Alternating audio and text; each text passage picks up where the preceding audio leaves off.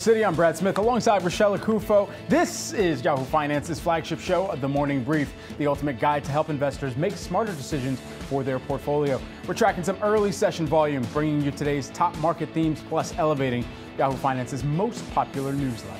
Indeed, we've got a packed show for you on this Thursday morning. Futures higher after a fresh reading of the consumer. Retail spending slipping more than Wall Street expected in January, raising questions of whether America's resilient consumer could be losing steam. And investors are digesting the latest round of corporate earnings. Today, we got Cisco, Shake Shack, Wendy's, Yeti, and Crocs to break down for you.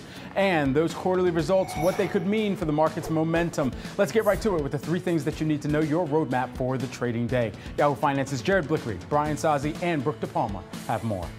That's right, a slowdown in spending. Retail sales falling 0.8% in January from the month prior, according to Census Bureau data.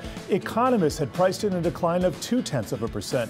The January report is closely watched by investors looking for signs of a soft landing in the U.S. economy, where inflation cools to the Fed's 2% target rate without an extreme downturn in economic activity.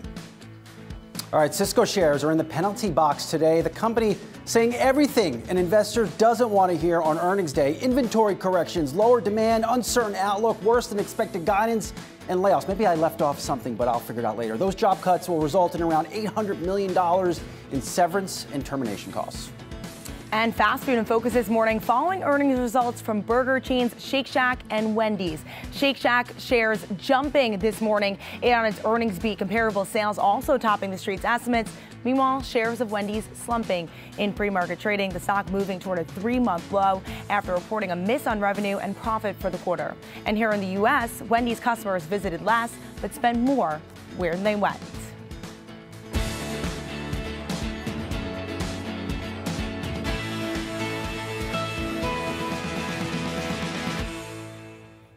Well, good morning, everyone. U.S. retail sales declined more than expected for the month of January. Retail sales falling 0.8% compared to the 0.2% that was forecasted.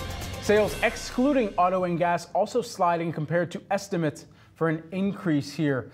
There you're taking a look at some of the figures, the actuals where they came in at, and there's a few elements of this to break down. Of course, this another reading, though, more broadly on the consumer. And that resiliency picture that we've been talking about here continues to be in focus as we're trying to understand exactly how the Fed will read through, of course, giving more weight to CPI, giving more weight to PCE. Retail sales not necessarily the top of mind for the Fed to really evaluate, but still another data point for them to get some understanding about what that resiliency may look like here. It's true. I mean, even though 1 month does not a trend make, we know that we've been waiting for we've been seeing these signs of the consumer pulling back, whether it's perhaps downgrading a little bit, perhaps, not buying as big of a meal, perhaps, making some trade-offs in terms of supporting a brand versus some of the store-owned brands as well. So it does feed into that. And we also have to bake in some seasonality, obviously coming off the back of a big shopping season as well. In January, people taking advantage of some of the sales.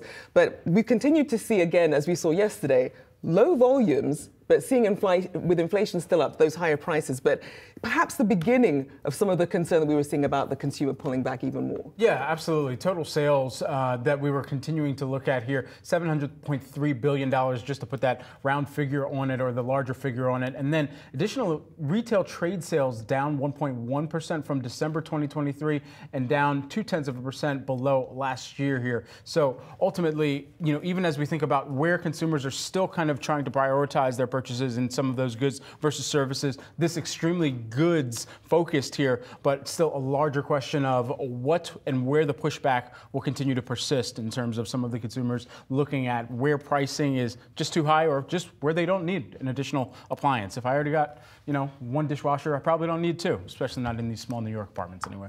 Indeed. And important to note that when it comes to the core, excluding auto and gas, that did fare a little bit better. That was at 0.5% slipping there versus the 0.2% expected. Well, Cisco shares taking a hit in the pre-market after slashing its full-year guidance and announcing layoffs that will impact 5% of its workforce, amounting to about 4,000 employees. Yahoo Finance's executive editor Brian Sazi is here to break this down for us. Give us some context here, Brian. Yeah, well, unfortunately, I don't have much in the way of positive things to say about this quarter from Cisco, so let me just check through some of them. Really, everything you don't want to hear from a big cap tech company. Cisco served up last night on its earnings day, talked about slowing demand or worse than expected demand. an ongoing inventory correction, which may not improve into the second half of this year. Talk of large telecoms perhaps not really aggressively investing in their business until 2025. And then last but not least, Cisco came in here and said they will sack 4,200 employees to improve their profit margins because demand is in fact slowing. But don't take my word for it. Here's what Chuck Robbins, chair and CEO of Cisco, had to say about the quarter. First, in terms of the macro environment, we are seeing a greater degree of caution and scrutiny of deals given the high level of uncertainty. As we're hearing this from our customers, it's leading us to be more cautious with our forecast and expectations. Second, as we discussed last quarter and subsequently saw in other technology provider results, customers have been taking time since the start of our fiscal 2024 to deploy the elevated levels of products shipped to them in recent quarters, and this is taking longer than our initial expectations. Third, we also continue to see weak demand with our telco and cable service provider customers. All right, so the vibe on the street, guys, is that for the second consecutive quarter, Cisco really, I think, surprised a lot of folks on the street, resetting guidance, telling folks we cannot deliver up to the expectations we set previously. And there's some of those vibes on the street. I think the Jefferies team, I think it was Chris Nodder, really letting Cisco have it, noting on his second trip through the inventory correction confessionals. A very aggressive headline from the team over at Jefferies and just critical analysis by their team. And then lastly here, look at this Yahoo Finance investor checklist. If you're waking up this morning, you see the top trending ticker on the Yahoo Finance platform, you see Cisco, and you're trying to make sense of it. Here's your guide, essentially in 4 bullet points. Not a good quarter, like I mentioned. Not a good quarter, like I mentioned. Cleaner quarters will likely take time to emerge. That is me just using my analysis or my experience covering retail and applying to technology. When you have over levels or just too much inventory in any forms of channels, usually it takes 2 to 4 quarters to work out and margins to improve. And last but not least, remember, Cisco still has a $28 billion deal on the line in Splunk. If there's any positive thing here to say, they did note on the earnings call that deal might close a little earlier than expected by the end of the second quarter, might lead to that executive team coming out with higher guidance later this year to incorporate that Splunk division. But again, not a good quarter. And I have more context on this one on the Yahoo Finance Live Markets blog, not our homepage. I had a lot to say about Cisco, and I had to get it out somewhere. Well, you got it out here this morning, and of course, they're on the blog as well. I mean, there was a lot to really chew on from that earnings call as well. You know, we wrapped this up. Them saying it's going to be possibly 1 to 2 quarters away from full implementation of some of that inventory that you were talking about as well here. So you can't just get rid of inventory magically. No. It takes a few quarters, even if it's on sale. Brian Sozzi, thanks so much for joining us on set, breaking down all things Cisco. We'll continue to track that trending ticker here this morning. We're also tracking fast food. If you're hungry out there, fast food in focus after earnings reports from burger chains like Shake Shack and Wendy's. Shares of Shake Shack skyrocketing on its Q4 report, seeing a beat on both the top and bottom line. Comparable sales also surpassing the street's estimates. Shares of Wendy's, on the other hand, fallen, as Alicia Keys would say, after a sales miss and a weak outlook for the full year. Here with some takeaways. We've got Yahoo Finance's Brooke DePalma. Hey, Brooke. Good morning to you both. I mean, certainly this is the tale of 2 burger chains one going really well and the other one not going as well. And Shake Shack, let's kick things off there. Analysts expecting to really applaud this. The street really already very well pleased with these quarterly results. The company was more profitable in Q4 despite inflationary headwinds that we've seen in food and packaging costs. In addition to that, the CEO lending that profitability due to strategic marketing initiatives like their partnership with Trolls, as well as a fun promotion with the chicken dance that they did with the NFL where they gave out free chicken jacks. They also implemented kiosks at all their domestic company operated stores, and those continue to bode well for the company. As like we're seeing with many other fast food and fast casual chains, people tend to spend more on these digital kiosks. Now the company does expect total revenue for 2024 to come in between $1.21 billion to $1.25 billion. That's growing around 11% to 15% year over year, but menu prices will return to a more pre-COVID normalized level of roughly 2.5%. So that's good news, although higher, good news. But watch out, because in California, with that FAST Act coming to play in April, they do expect to raise prices even higher there to offset that labor inflation. But Randy Garutti is coming out of the CEO role. They did say on the call that we can expect a transition of leadership in the coming months. But like I said, Wall Street really applauding this. William Blair analyst saying longer term, we continue to view Shake Shack's growth runway as one of the strongest and proven among emerging restaurant brands. They did nearly double their footprint since 2019. But largely, we'll wait and see how this all goes, as there's so much going on globally in terms of conflicts. Wendy's, on the other hand, not so good. Indeed, seeing a lot of new ones in fast food and fast casual coming out this earnings season. Appreciate you keeping us up to speed. Our very own Brooke De Palma. All right, well, futures edging higher today. This comes after Chicago Federal Reserve President Austin Goolsbee calming nerves about inflation coming in hotter than expected. Take a listen. You want to measure in 3-month, 6-month, 12-month increments. If you do that, it's totally clear that inflation is coming down. We've had 6-7 months in a row of the new flow rate of inflation has been very close to target or approaching the target. Well, to break down what this means for investors, Mohamed El-Erian, Allianz Chief Economic Advisor and Yahoo Finance's 3 to 5 anchor, Julie Hyman, both joining us here for this chat. Good to have you on the show here. I know a lot of people trying to make sense of what they saw with the CPI data. And then you have Austin Goolsbee coming out, but then you have Raphael Bostic also saying, look, we're perhaps expecting rate cuts looking at the summertime. What should investors make of some of the Fed speak and CPI data that we've had so far? I think investors should make 3 things. One is that the last mile, getting the 2%, is not going to be smooth. Second, that the marketplace had over-embraced the notion of a very soft landing that would allow the Fed to cut a lot. I think it's right now to listen to the Fed when they say 3 cuts, probably starting in September. At one point, the marketplace had priced in 7. So the marketplace has adjusted. And then the third element is to ask itself, why do we get such outsized reactions to data? The data miss wasn't that huge, but the market reaction was enormous. We saw yields move by 13 to 18 basis points in a single session. And that tells you a little bit about market functioning and depth. So take it away as, yes, it was a data miss, but I think it's aligning expectations more with what's likely to happen. Mohamed, it's Julie. It's great to see you. I also wonder how we should think about the retail sales data that we got this morning, which showed that much larger than expected decline in retail sales. And again, just the sort of murky picture that we have here, where largely the data has been beating expectations, showing the resilience of the U.S. economy. And then you get a figure like that. Is that just sort of a blip?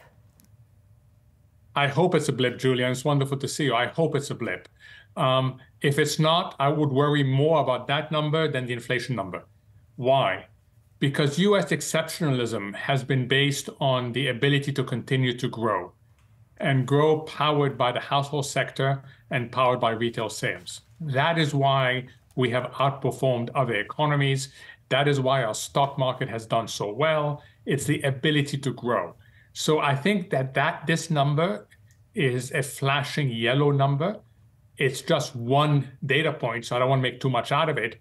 But when I look at the 2 data misses, if you like, higher than expected inflation and lower than expected retail sales, I worry more about the retail sales one than I do about the inflation one. Mohamed, I wonder where else you might be seeing those yellow signals, if you will. And I know you're a macro guy, but we're, coming up onto the end of earnings season. We just heard about Cisco a few moments ago and some of the issues it's having. We've heard from some of the travel companies about some of that travel waning. We've heard a lot of companies talking about signs of spotty sort of weakening demand. Does all of that add up to a yellow signal as well? It does. In fact, today's number is catching up with a lot of what we've heard from companies for the last few weeks. You've summarized it well. And it has tended to be companies that serve lower income households that are seeing softness happen. So I think of this retail sales number as basically capturing what we've heard. The key issue is the guidance, as you know. And here we're a little bit all over the place. Some companies are saying they continue to expect weakness. Others are seeing things picking up. And that just speaks to the amount of dispersion we are likely to get. Individual name selection is going to be critical, Julie, going forward. Mohammed, in the clip that we were playing a moment ago from Goolsbee, he went on to say just after that how much they're monitoring the housing part of this inflationary picture, which continues to come in amazingly sticky and even more outsized than they anticipated. All that considered, what are the catalysts that you would be watching for that you anticipate may bring the housing component more in support of the Fed target? So the problem with housing, as you know, is the supply side, is that there isn't enough supply, and therefore prices have stayed up, even though affordability has declined.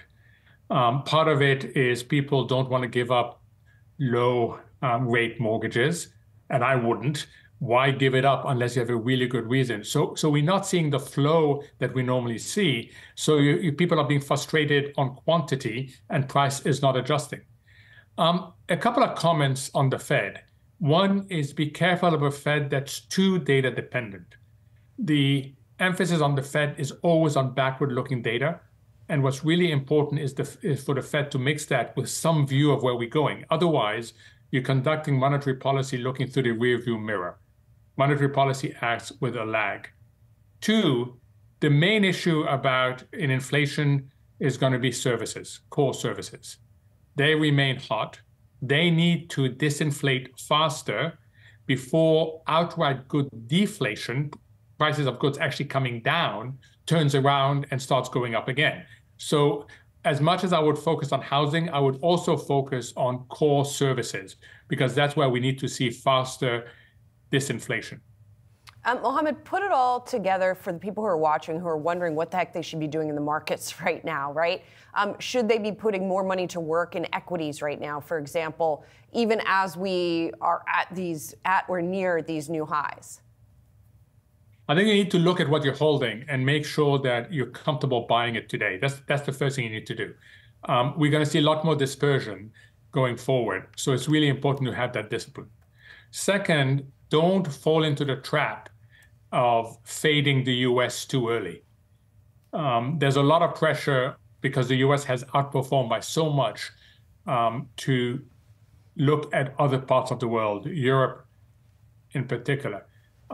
If you look at other parts of the world, they're doing much worse than the US. Today, we got news that the UK is in a technical recession, 2 consecutive quarters of negative growth. And we got the news that Japan is in a technical recession. Europe is also going to be in a recession. So when you look in terms of relatives, the US still dominates in terms of economic growth, in terms of inflation performance, and in terms of its ability to attract money for future drivers of growth. So I would be careful not to fall into the trap that some people have fallen into consistently over the last few years of fading the US too early. And Mohammed, I mean, we're going to be getting an influx of data, jobless claims, import-export prices, industrial production. But in terms of forward-looking indicators, what are you looking at in terms of what's giving you the best indication of where the economy is headed? Earnings call. I listen really carefully to earnings call. You can start putting an image together by listening to different earnings calls and what they're telling you about what they are seeing. Companies are at the forefront, and they have a much better sense of what's going on the ground at turning points. And this could be a turning point. So listen carefully to what companies are telling us. You know, this is the reason why a lot of people missed the inflation call, calling it transitory. They weren't listening to the companies. The companies were making it very clear back in 2021 that their costs were going up, and they felt confident they could pass it on. And companies were telling us that they have pricing power and they're going to raise prices, but people somehow dismissed it from a macro perspective as transitory. Listen to companies. They also indicated to us why we didn't fall into recession. 14 months ago, most people were thinking the US were going to fall into recession. The companies were saying our businesses are strong. So in order of forward-looking, nothing beats what companies tell you. Does that mean that companies, as well as investors, have been over-exuberant on the other side for cuts here? Oh, I mean, I remember, and I was talking to Julie about it at the end of last year, the market was pricing in 6 to 7 cuts starting in March. And I remember thinking, what are the markets seeing that is not there? Yes, we got over exuberance. November, December was a period of incredible exuberance. We made money as investors on both our stocks and our bonds. We fully embraced a soft landing, and we went too far. Now the fixed income market has adjusted. Fixed income has delivered negative returns this year so far. So you've had the adjustment on the fixed income side, and fortunately, because the economy has been so strong, it has not come at the cost of equities. So equities are having a decent year, even though rates have moved up. And that just shows you the strength of the U.S. economy. Thank you so much for joining us. Teeing up today's trading activity, Mohamed El-Arian and Julie Hyman joining us for the conversation. Appreciate it. Thank you. We've got all your markets action ahead. Stay tuned. You're watching Yahoo Finance.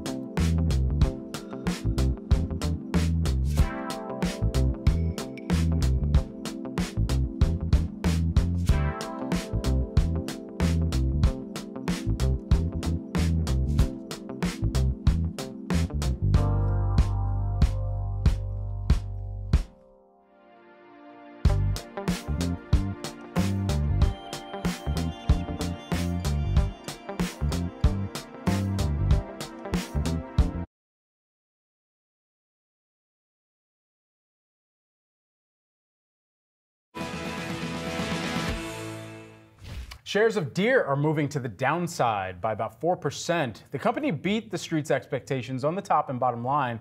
Deere, though, trimmed its profit outlook on falling crop prices. Industry sentiment has been relatively weak in recent months, but our next guest remains bullish on Deere, calling the world's largest farm machinery producer a bellwether and best-in-class operator. For a deeper dive into the company's results, we're joined by Kristen Owen, Oppenheimer Senior Analyst and Executive Director. Kristen, thanks so much for taking the time here this morning. Why a best-in-class operator here and that title that you're giving John Deere? Yeah, thanks, Brad, for having me. John Deere, as the market leader, it would be easy to say, well, as the leader, they should be, best in class. But what we really like about this stock and what we think is differentiated over a long time horizon is that Deere was very early to see the opportunity set in technology and how technology can be used to make farmers more productive. So that journey started over 20 years ago, really laid a foundation for Deere to have a head start ahead of the competition. We are now seeing that competition sort of get to where Deere was 10, 15 years ago. Deere now incorporating tools like AI, onboard intelligence. We think that that's going to continue to spin the flywheel for them and really sets them ahead of their competitors. Now, you've got some near-term dynamics related to the cycle that I'm sure we're going to talk about this morning, but that's why we continue to believe that they are best in class, best executors, and best positioned from a technology perspective. And Kristen, we did see some pressure on the stock price today, mostly based on the fiscal outlook for 2024, especially looking at large agriculture agriculture in the US and Canada, expecting that to be down 10 to 15%. How worrying is that in terms of, especially as this is meant to be a bellwether here? Rochelle, we have been in this unprecedented level of optimism over the last 2 to 3 years, just given commodities prices. We've had a lot of volatility in commodities backdrop related to geopolitical events, related to COVID. So I would say we were in sort of an unprecedented setup coming into this year. We're now seeing some moderation. We heard last week from the USDA, net farm income is expected to come down about 27% in 2024. That's an inflation adjusted number, but it is coming back to a level that is about on par with the 20-year average. So that we are now seeing in North America the expectation that equipment sales are also likely to be down in that, 10 to 15, Deere probably closer to 20, just given its relative market size and what we heard this morning. Sort of consistent with where we are seeing net farm income and those farm balance sheets. So it's not that we're expecting something to fall off the cliff. It's rather this is a return to some more normalized activity levels. How much of the play for John Deere is artificial intelligence? I mean, this is an interesting new thread within how the business is going to be operating some of the machinery, be pushing inventory onto new prospective clients as well. Without question, I think that there is some benefit that is baked into the multiple for John Deere relative to some of its peers, just given its presentation of that technology story. Where we think it starts to flow through on the fundamentals, and as we all know, the sentiment will move ahead of the fundamentals, is what it can do from a business model perspective. If Deere is able to charge for the incremental productivity that onboard intelligence is providing, and it's really simple stuff. I mean, we're talking about sensing what's happening on the field and acting in real time rather than a farmer having to get out of the cab and adjust his settings. He can do that through the computer. That's real productivity savings, and we believe that Deere can benefit from those productivity savings through recurring revenue model that reduces the of the earnings of a company.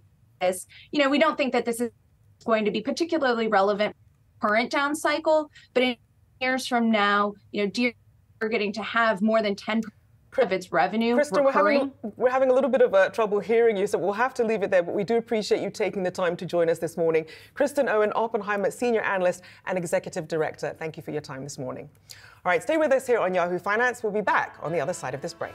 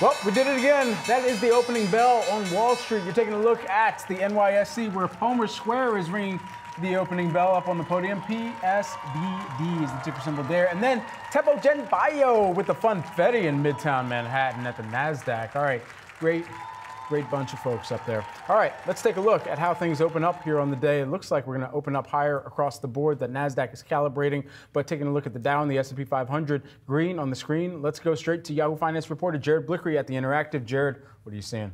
Hey, Brad, we're looking at another bump up.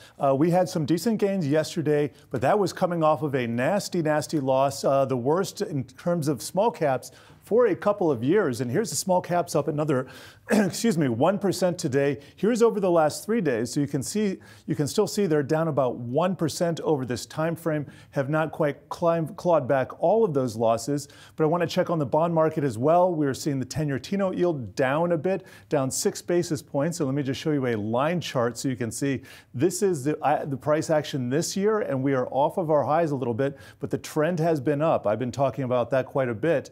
Also want to check in on the semiconductors. If I have time, I'm going to go through some heat maps here, but over the last year to another record high, only yesterday, I believe, up 46%. One of the sectors I've also been tracking are the transports. And it's interesting because in Dow theory, you want to see the transports confirm what's happening with the industrials. But here, I'm looking at the Dow transports in purple compared to IYT, which is the iShares Transports ETF. You can see this one here, which has a high weighting to Uber. Uber is its #1 component. That has been hitting record highs. That is off the charts here. That is at a record high. While the regular transports, they are just lingering below those highs. So it makes you wonder if Uber should be part of the Dow transports, but that's a conversation for another day. Want to check out the sector action. Real estate is flying high, maybe because of that reprieve we're seeing in the bond market. That's up over 1%. In a distant second is materials, followed by utilities and staples. So for the most part, the winners today are in the defensive sectors. Now, taking a look at the Nasdaq 100, we're seeing more red than green in the mega caps. We do have Alphabet down about 2%, Apple down 0.5%, but Meta is up 1%. Just about, and Tesla up about 1.5%. I did want to check on the semiconductors. This is our heat map. This is just what's happening today. ARM up another 5%. Let me show you the year-to-date totals here. Just a little bit, halfway into February, and we're seeing some incredible moves. There's SMCI that's up 236%, ARM up 77%. Then a distant third, you get NVIDIA up almost 50%, Taiwan Semi, ASML up in the 20s. So the list goes on, but we have seen a lot of these laggard chip stocks just catch up to NVIDIA and even surpass some of those totals that we've seen. Appreciate you breaking down all that sector action as well for us. Our very own Jared Blickery. Well, the resilient consumer might be slowing down. Out today, retail sales declining more than expected in January. To break down what risks may lie ahead for the market, we have Samir Samana, Wells Fargo Investment Institute Senior Global Market Strategist. Thank you for joining us this morning. So how much should we read into this print? You know, we've been saying for some time that the consumer is going to hit a wall, especially after the holidays. I mean, when you look at what's going on with the labor market, which is starting to cool, when you look at the fact that interest rates, although they didn't have an impact right away, anytime somebody goes to refinance a mortgage or buy a new home or take out a new credit card or a new auto loan, they're paying a much higher rate than they did a few years ago. And so we think that that's going to continue to slow the economy, and that's probably going to put some downward pressure on the consumer, which thus far has been very resilient. And we've been focused in on, of course, a lot of the different readings on the consumer. Earlier this week, it was CPI. Of course, here today, retail sales. Where for investors is really the better gauge of still this consumer and the resiliency, but also now the question of that resiliency as put on by the retail sales figure? Yeah, I mean, look, the consumer's going to spend as long as they have a job, right? As long as they have a job, as long as they can access income, they're probably going to spend. I mean, that's just how it always works historically, right? They're some of the last folks to kind of figure out that there's a, impending slowdown. So I think what you need to do is look at those leading economic indicators. I think what you need to do is acknowledge how much higher interest rates are. I think you need to acknowledge how much, kind of higher the costs most of us are spending just to kind of keep our households going. And I think from that standpoint, point, I think you can see that once the labor market weakens significantly, which it should as the year goes on, you can see that in some of the layoff announcements and some of the other areas that we look at. That's going to eventually catch up to the consumer, and they're probably going to get hit probably the second half of this year. So, Samir, obviously a wave of economic data coming out this week. Would you say there are three particular, when it comes to economic growth risks, that markets are still underpricing at the moment? Yeah, I mean, look, the first one is inflation, right? I mean, the tricky part is you're still seeing companies have quite a bit of pricing power, although it's less than it was. You're still seeing wages be quite a bit sticky. Unfortunately, that has a lot to do with the fact that there's still a shortage of labor.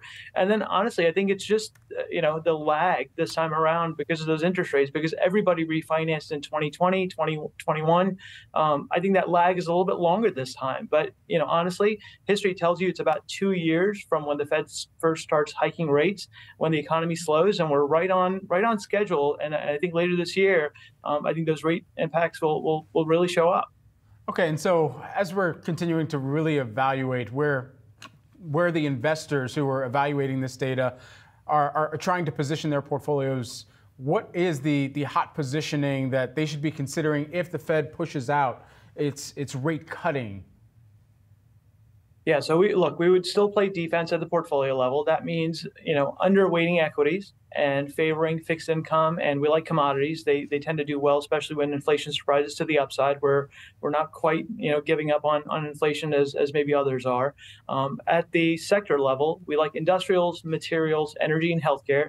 Those are sectors with great, cheap valuations, companies that have just as much profitability as some of the tech and tech plus areas. But again, the valuations are much more reasonable, which will hold up in a higher rate environment.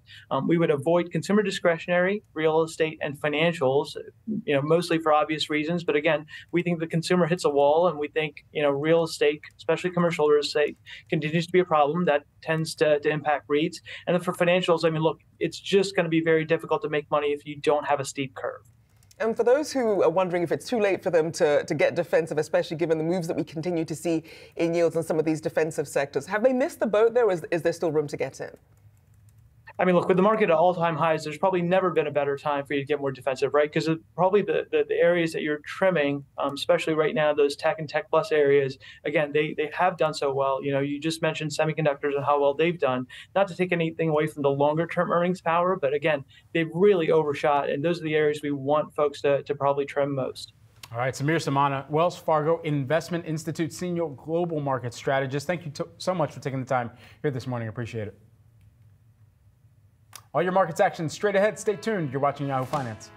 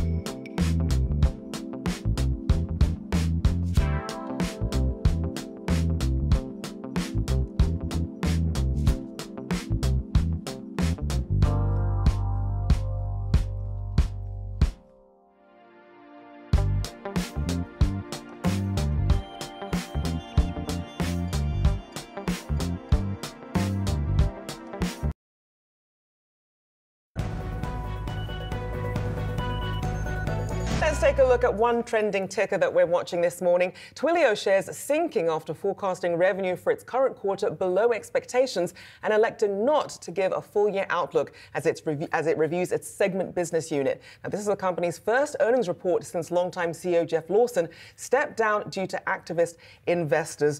Obviously, the company in something of a transition here, seeing that co-founder announcing that he was stepping down last month.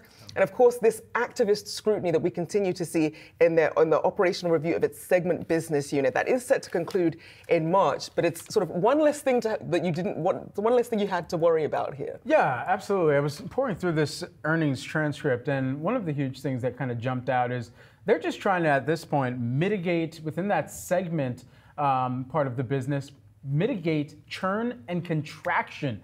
Not what you want to hear, especially as you're trying to think about where it's going to also, on the other side, continue to investing. So CapEx at the same time that you're experiencing perhaps moderation in demand that's showing up through some of this churn of customers and contraction that they talked about on the call. That means that you've got money going out the door where you're also just seeing perhaps some stalling in the other element of where that money is coming in.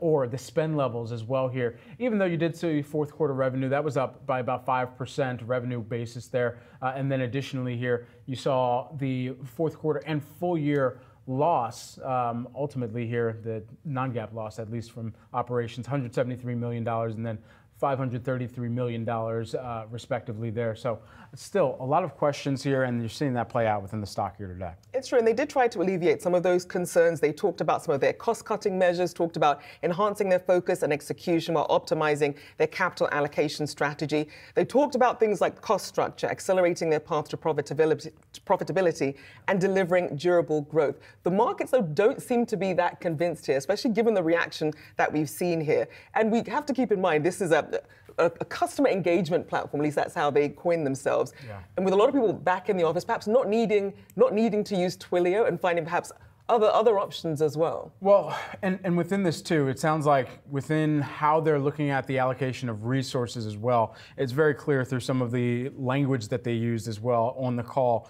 Operational changes that they're going to make with respect to segment here, and that's, I think, something that analysts are going to be continuing to keep close tabs on, exactly what the impact of those operational changes looks like as they're kind of reviewing the overall business and making some more of those AI-powered capability investments for the company and for the product and service that they're taking to clients right now. And they did bring up customer AI, saying that they had seen some early signs of success with their customer AI and really have an aggressive product roadmap. And that's something that the analysts that we've been talking to are saying that's what people want to see. They want to see the product roadmap. They want to see the use cases here. They want to see actual use cases of how this AI is going to be initiated versus something nice that people tack on an earnings call. Yeah, common denominator. Does it even AI is that common thread that we're hearing right now.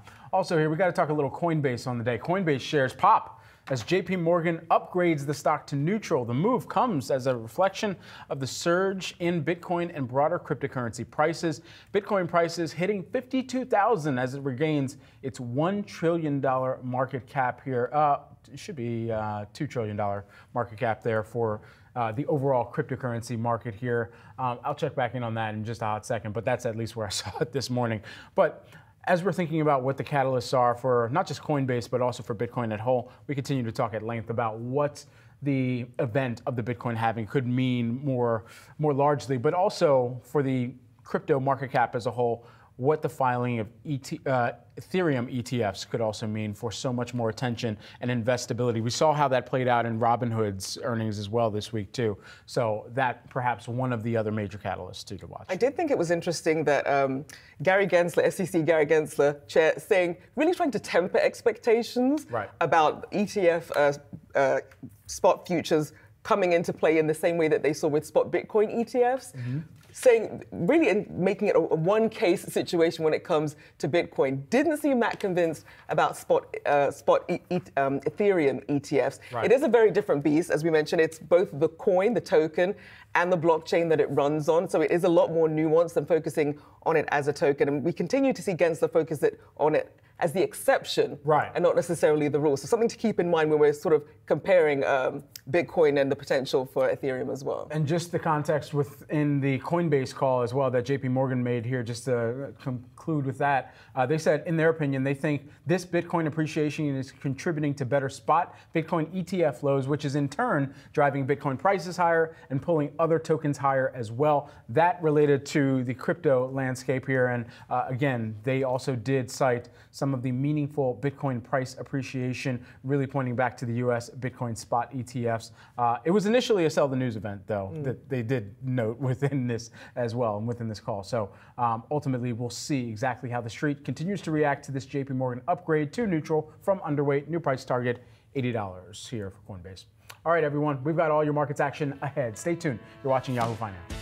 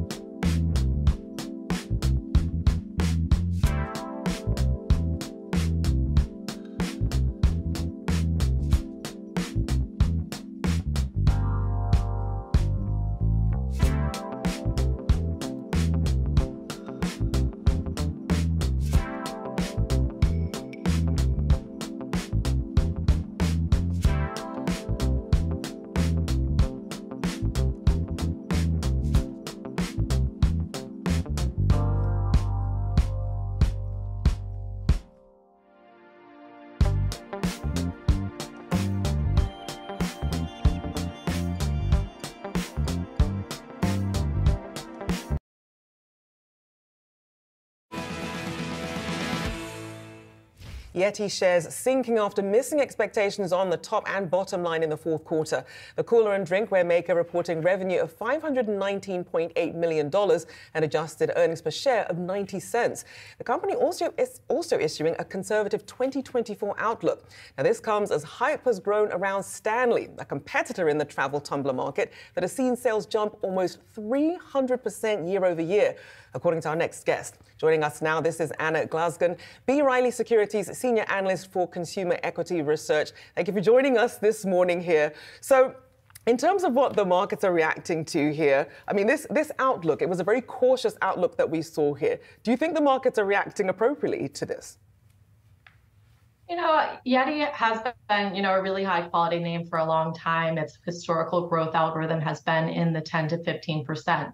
I think Yeti was smart in setting expectations conservatively, coming out with 7 to 9% growth. But when you have that sort of reset of expectations, it's natural that the markets will see a correction. And so how much of this can we correlate to one of their competitors, Stanley, which has seen viral fanfare, which has perhaps seen a wave of new consumers make its way towards their products versus a Yeti product? Sure. Actually, in the quarter, we wrote about Stanley. Stanley has obviously been a really popular topic, especially given the growth that they've seen over the past few years. But Yeti's drinkware actually came in ahead of expectations. It grew 12% year over year versus expectations or our model for around 10% growth.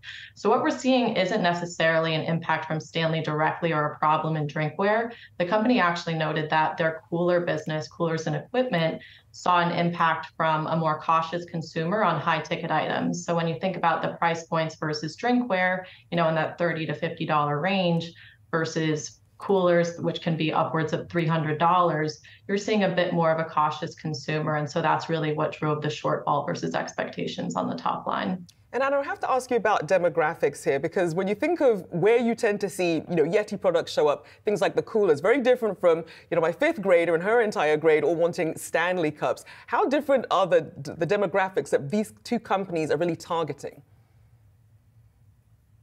Yeah, when the Stanley craze first started coming out, I think it was dismissed as, well, this is really an incremental consumer. Yeti is really passionate, or the Yeti brand really focuses around that passionate outdoorsman, the fisherman, the hunter. And so the typical Stanley customer that we're seeing is very different from that. And so overall, we think they are reaching a customer that isn't necessarily in Yeti's core wheelhouse. But when you, like you mentioned, have nearly 300% growth in a product that is within your broader category, clearly there is some impact there. I just want to go back to something that you mentioned about the coolers here. How much of that do you think is still kind of lingering after effect from the recalls that had taken place in recent years? Well, as they talked about on the call, they started their soft cooler relaunch with a more limited color assortment. And they felt that given that the products were out of the market through 2023, that the brand awareness is still growing and recapturing where it was prior to the recall. So I think there was some impact, but overall, I think it seems to be a more cautious consumer that's really hitting that, 300 plus price point. And they did talk about also innovation, not just in the US, but globally as well. And they do expect to see positive reaction to innovation across their entire product portfolio in 2024. What does that look like? What's going to get them to the price target that you have for them? Sure. Well, my price target is at 42, so relatively in line with where the stock is trading now. I think Yeti historically has been very focused on innovation. They have a very strong innovation track record. And I think one of the more interesting things on innovation is these two acquisitions that they've done in this quarter, Mystery Ranch and Butter Pat, which extend them more deeply into soft bags and as well as cookware. And so I think we're going to see a lot of exciting things with Yeti getting beyond what we've historically expected from them under their singular brand umbrella. Is this a company that could, at least in an environment like we've seen today with some of the retail sales numbers that have come out, where a trade down among some of their core customers could impact Yeti more broadly? And how would you be monitoring that?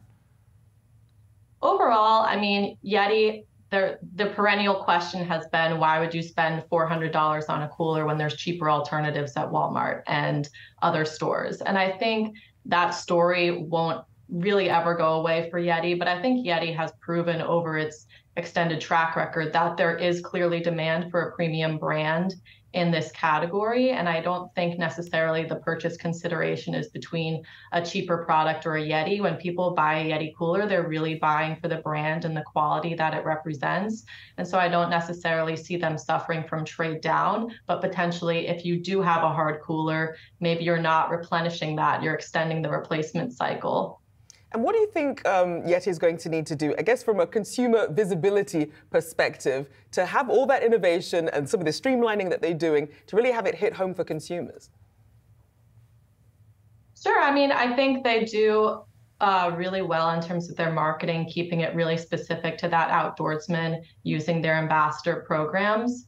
I think with, the Stanley craze, for example, it kind of shows that there are customer demographics that they haven't historically gone for. And, they have introduced straw tumbler product to go after, to widen that aperture that they approach. And so I think through their innovation, through introducing new usage occasions, they are going to continue to reach a wider audience.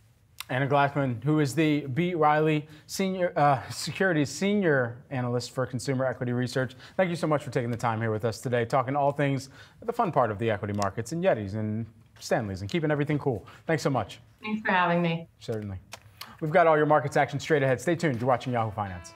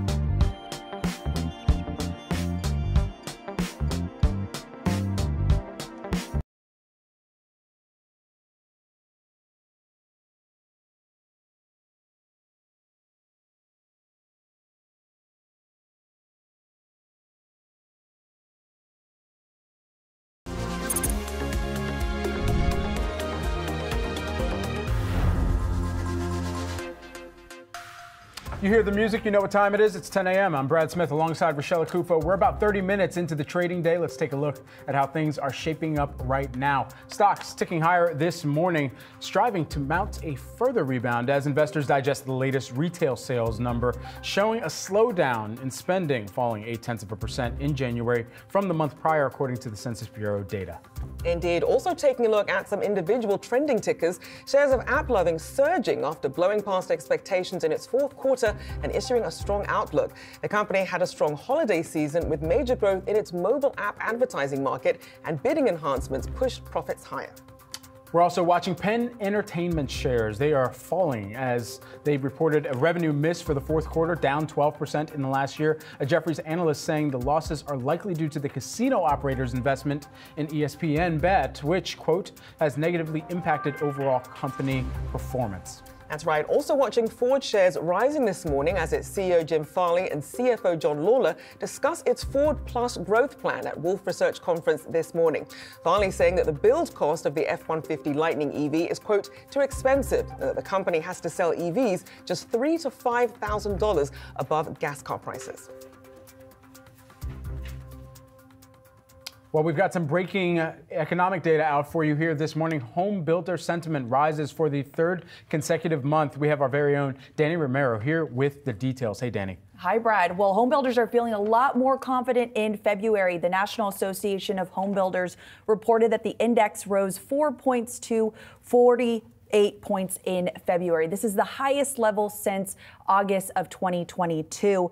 And builders are expecting for more buyer appetite to enter the market as these mortgage rates soften a bit. But what stood out to me from this report is really that builders will be pulling back on incentives. 25% of builders reported cutting home prices. That's down from 31% in January. Meanwhile, the share of builders offering some form of an incentive dropped to 58% in February. That's down from 62% in January. So that's really different from what the public home builders have been saying on their earnings call. We've heard from D.R. Horton, Lennar. They've really pointed out that they are not going to be pulling back on incentives, especially that popular incentive, the mortgage rate buy down. That is when the builder upfronts the cost to lower the rate on the loan. But another thing that really stood out to me from this report is the sales expectations in the next 6 months. That rose 3 points to 60, and any number that is higher than 50 really signals a good market. So that really does signal that they are confident about this market, that there will be some rebound and some turnaround ahead. I'm sure even without those incentives, people trying to jump into that market. Appreciate our very own Danny Romero.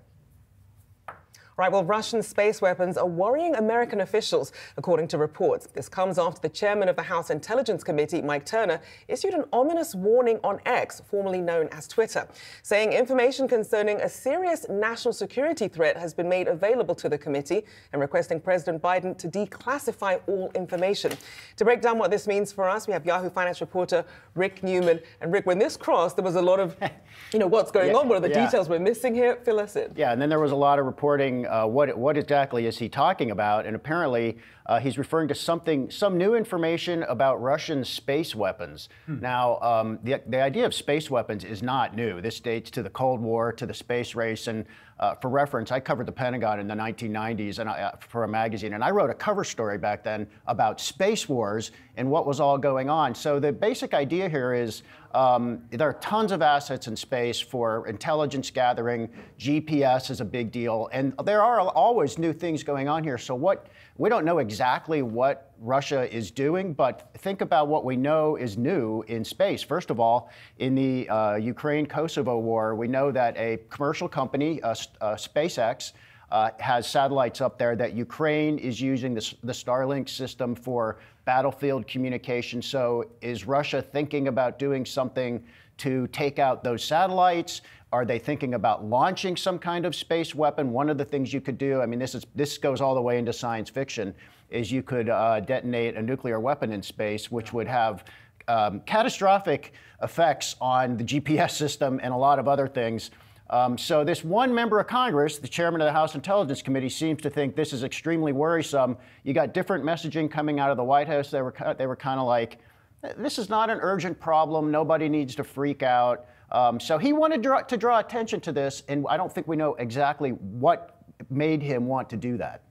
So, Rick, when you have more private companies coming into this space, how does this complicate it when you have, obviously, national powers in the middle of a conflict, but then you also have Starlink and others who are also at play here? It just broadens the potential problem. I mean, I think there must be thousands of satellites orbiting the planet at this point. Most of them are commercial, but there are also military satellites there.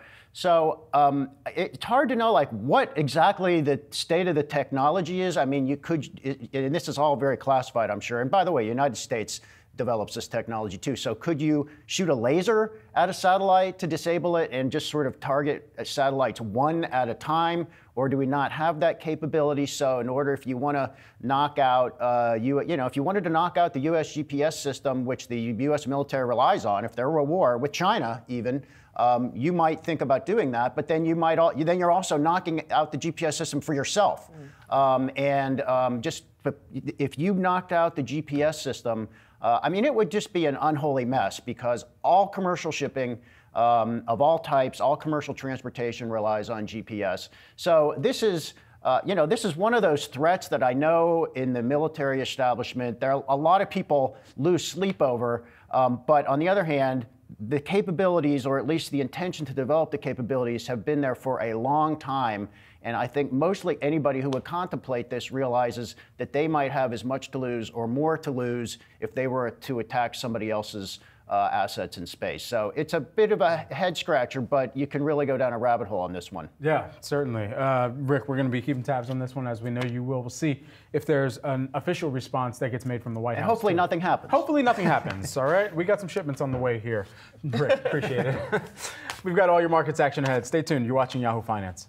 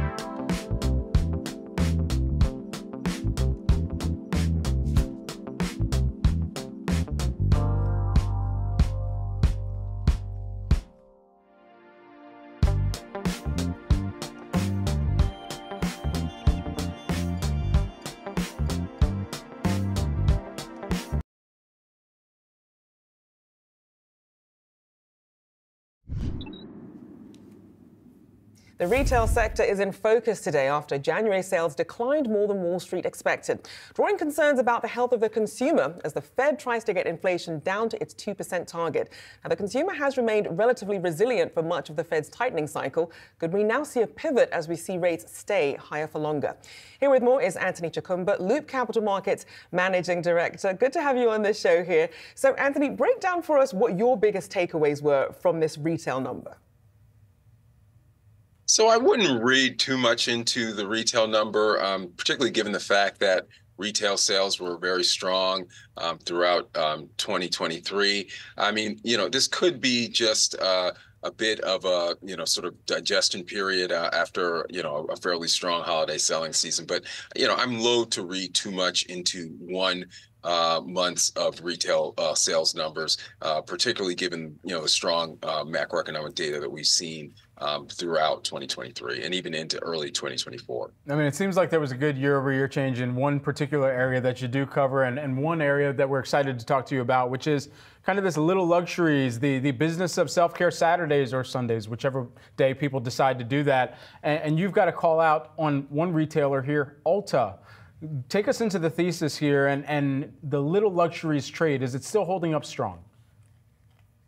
There's no question about that. Now, look, it's a little ironic because we did just downgrade Ulta to a hold from a buy rating, but that was really based on valuation. It wasn't really based on fundamental concerns at all. Look, Ulta actually not pre-announced, but they gave some preliminary 2024 guidance when they reported their third quarter results, which is kind of a bold move. I mean, they didn't really have to do that until they reported fourth quarter, and they are expecting comp store sales growth and pretty healthy operating margins. And I think a big part of that is like what you said. I mean, people really want to kind of pamper themselves. And I think in a lot of cases, investors think that beauty products are a lot more discretionary, quite frankly, that they really are, particularly for Ulta's, sort of beauty enthusiast customer base. So we still, even though we downgraded the stock, we still have a pretty strong fundamental outlook on Ulta going into 2024.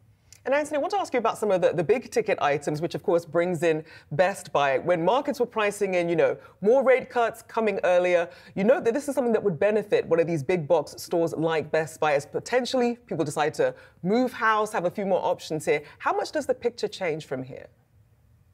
It definitely changes. I mean, I think, if we were having this conversation 30, 45 days ago, I think the consensus expectation was that the rate cuts would start in March. Now it's looking more like, May, particularly given the inflation reading that we got that was a little bit higher than we expected. So, I think it will likely push back rate cuts, and we're looking for rate cuts to help with, mortgage rates, which will then help existing home sales, which then help, consumer electronics appliance sales, also consumer electronics sales. So it does kind of push things back. Certainly. And where, for Best Buy, how does that hamper the turnaround story that you were banking on here for 2024? Well, I mean, I think turnaround is kind of a strong word. I mean, look, in terms of controlling what they can control, they're doing a good job of that. I mean, the only thing that really kind of needs to turn around is top line. And unfortunately, that's not necessarily within their control. That is more macro driven. So, yeah, as I said, if we have a pushback in terms of lower interest rates and that pushes back, a housing market recovery, that's not necessarily a great thing for Best Buy. Are you seeing more kind of broadly Best Buy needing to implement a pricing mechanism to actually make sure that they're churning through or just moving through inventory that's been sitting and perhaps stale? Best Buy, like I said, they're doing a great job of controlling what they can control, and they're really good at controlling their inventory. So we're not seeing them having to do any sort of unusual discounting to work through inventories. I mean, I think that they've been pretty good at managing their inventories. And and look, when it comes to consumer electronics, there always is a greater degree of inventory management that you have to do, just to manage the end of product life cycles. Right, there's always going to be a new TV coming out to replace the old TVs, but that's something that they're pretty good at doing. That's not a concern for me whatsoever. And we know that consumers have been pulling back on those big ticket items. But what about some of these cheaper brands here? If you like a Five Below or a Dollar Tree here, are we still seeing some pullback there as well? So, I mean, given the fact that the consumer, even though the macroeconomic, sort of indicators and variables are fairly strong, the consumer still has this sort of almost like ongoing dread. And I think part of that is just the fact that even though inflation is coming down, we did have, a couple of years of elevated inflation rates. And so they're still looking to stretch their dollar. And one way that they can do that is going to a Five Below, is going to a Dollar Tree. And so, we are seeing that trade down from higher priced retailers to those, sort of what we refer to as deep discounters. And we expect that to continue, certainly early in 2024. Well, one of the things that's awesome about the work that you and your team at Loop do is you do your own price comps as well at discount stores. Where, for consumers out there that are trying to figure out just where is the best place to buy, where am I actually getting the best deal from a retailer? What have you seen in market, in channel checks? Yeah, so I mean, generally, the low price leaders continue to be Walmart on the brick and mortar side and Amazon on the e-commerce side. Now, having said that, a lot of the companies that I cover, they have kept their prices very, very competitive. So I'll, for example, you mentioned Dollar Tree. Dollar Tree owns Family Dollar, and then there's, Dollar General as well. And what we have found is that Family Dollar and Dollar General prices, they're not quite at price parity with Walmart, but they're usually sort of a low single digit to a mid single digit percentage higher than Walmart. And that's all kind of really that they need to be, quite frankly, because, it is kind of a different purchase occasion. It's kind of a midweek shopping trip. So, a person's just not going to trudge all the way out to Walmart, to save, a low to mid single digit percentage, particularly on a, $15 basket size. Amazon, like I said, is the leader in terms of online. But, going back to Best Buy, what we have found is that Best Buy, is usually within 1 or 2% of Amazon, and Best Buy also will price match Amazon. So, price transparency is as high as it's ever been, right? Everyone has a smartphone. It's really easy to compare prices. You don't have to, drive from store to store to do that. So it is incumbent on retailers to make sure that even if they're not the low price leader, they're at least price competitive or within spitting distance of the low price leader. And you did mention some of the issues that tend to be raised around inventory, clearly in a very different place than we were 3 or 4 years ago. Which of these deep discounters you think are doing a better job with inventory management? I mean, they're all doing a pretty good job of inventory management. We really don't see any gluts of inventory like we did. And and remember, with the deep discounters, I mean, a lot of what they're selling are consumable. A lot of it's being sourced domestically. So they didn't have a lot of the issues that other retailers did when the ports got all sort of jacked up. Coming out of the pandemic, due to the pandemic. So they will do a pretty good job of managing their inventories. We don't see a lot of inventory gluts, quite frankly. Usually, the problems that we sometimes see from an operational perspective is that they don't have enough inventory, right? Like we see out of stocks. That's been a major problem, pretty well documented for Dollar General, for example, and something that they're trying to clean up. Anthony, always a pleasure to get some of your insights and perspective, especially around this entire space. Anthony Chukumba joining us here this morning. Appreciate it. Anytime. Thanks.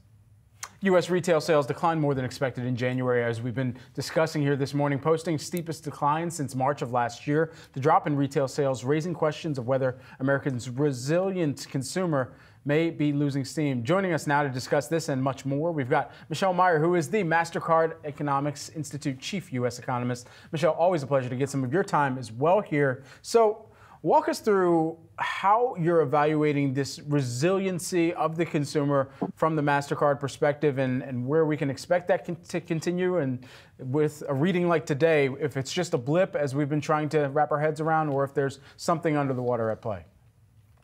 Sure. I think you have to look at the trend in consumer spending, not just 1 month of data. And the trend has been one where consumers are still very much out there spending.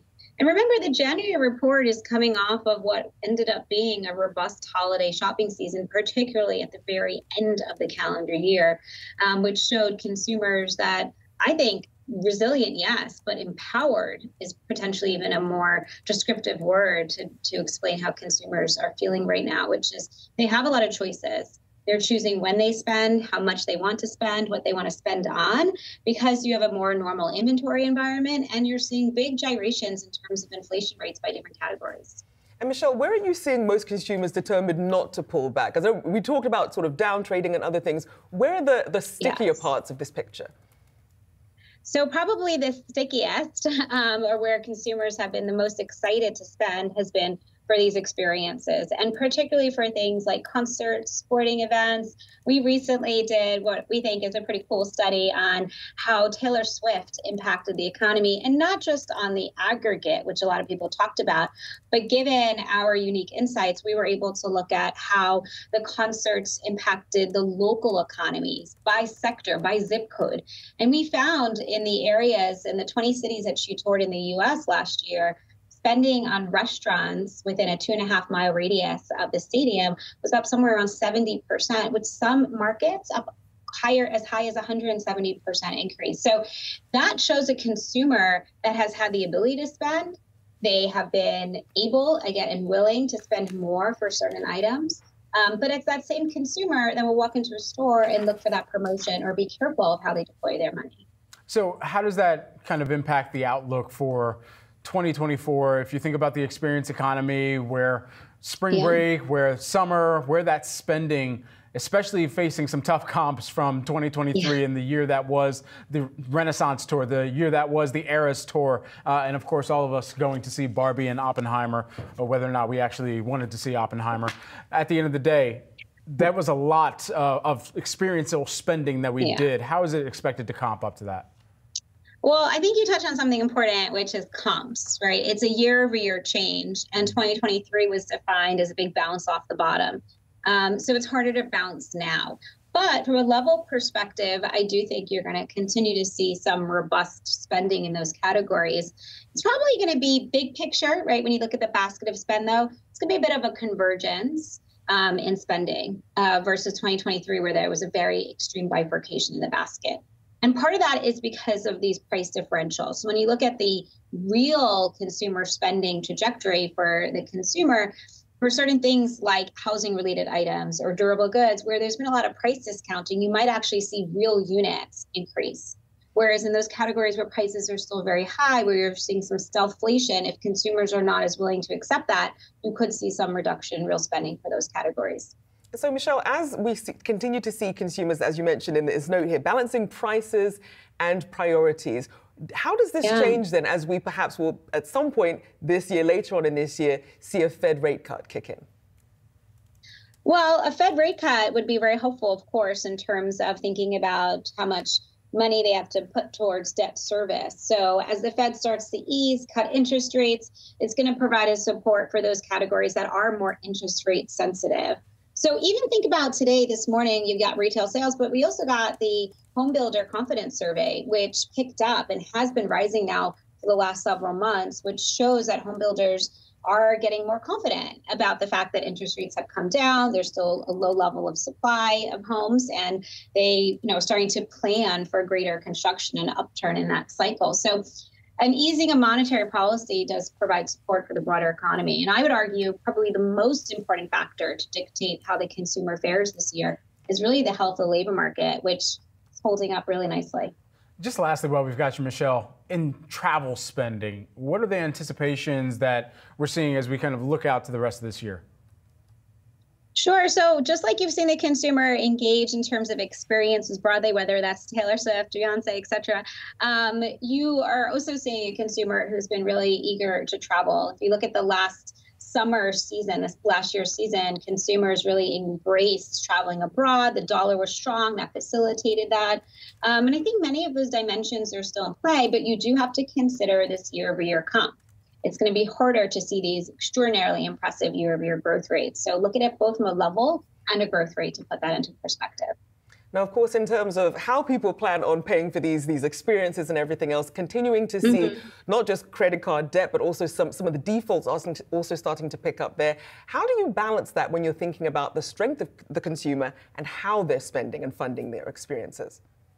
Sure. So I think you want to look at the household balance sheet holistically in the sense of how much debt is being taken on in the context of how much wealth has been created. And if you look at measures of net worth from the Federal Reserve, we're so close to, the highs that we've seen of this cycle and actually in recent history. So the household balance sheet is still healthy on aggregate, and that's really important to keep in mind. And overall income creation is still looking solid. So you have to consider all these different metrics rather than just necessarily pointing out one particular figure. And again, I think it goes back to the labor market. It's the flow of income that drives spending and drives debt service and all the other decisions that the consumer has to make right now. Indeed, and with a low unemployment rate, that continues to be the case. Appreciate you taking the time to join us. Michelle Meyer, MasterCard Economics Institute Chief U.S. Economist. Thank you so much. Of course. All right, we've got all your markets action still ahead. Stay tuned. You're watching Yahoo Finance.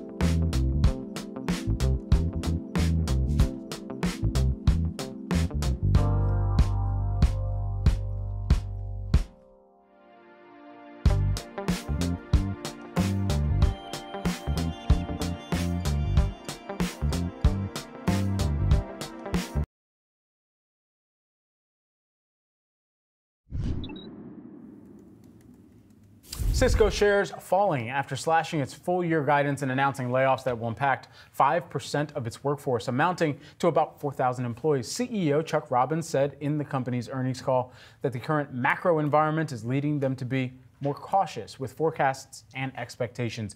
William Kerwin, Morningstar equity analyst, joins us now. William, just want to start out with your broad read on this quarter overall, and if this turnaround story is going to be able to be mounted. I mean, we're talking about 1 to 2 quarters potentially of some volatility.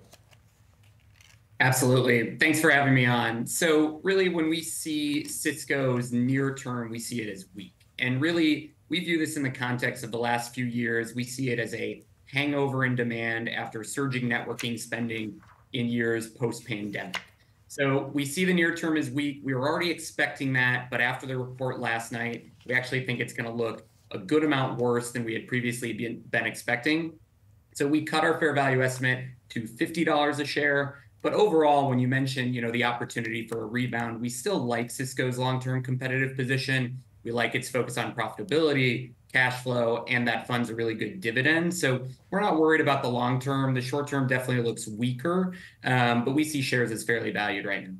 And clearly trying to make some efforts here in terms of cutting 5% of its workforce, trying to streamline spending here.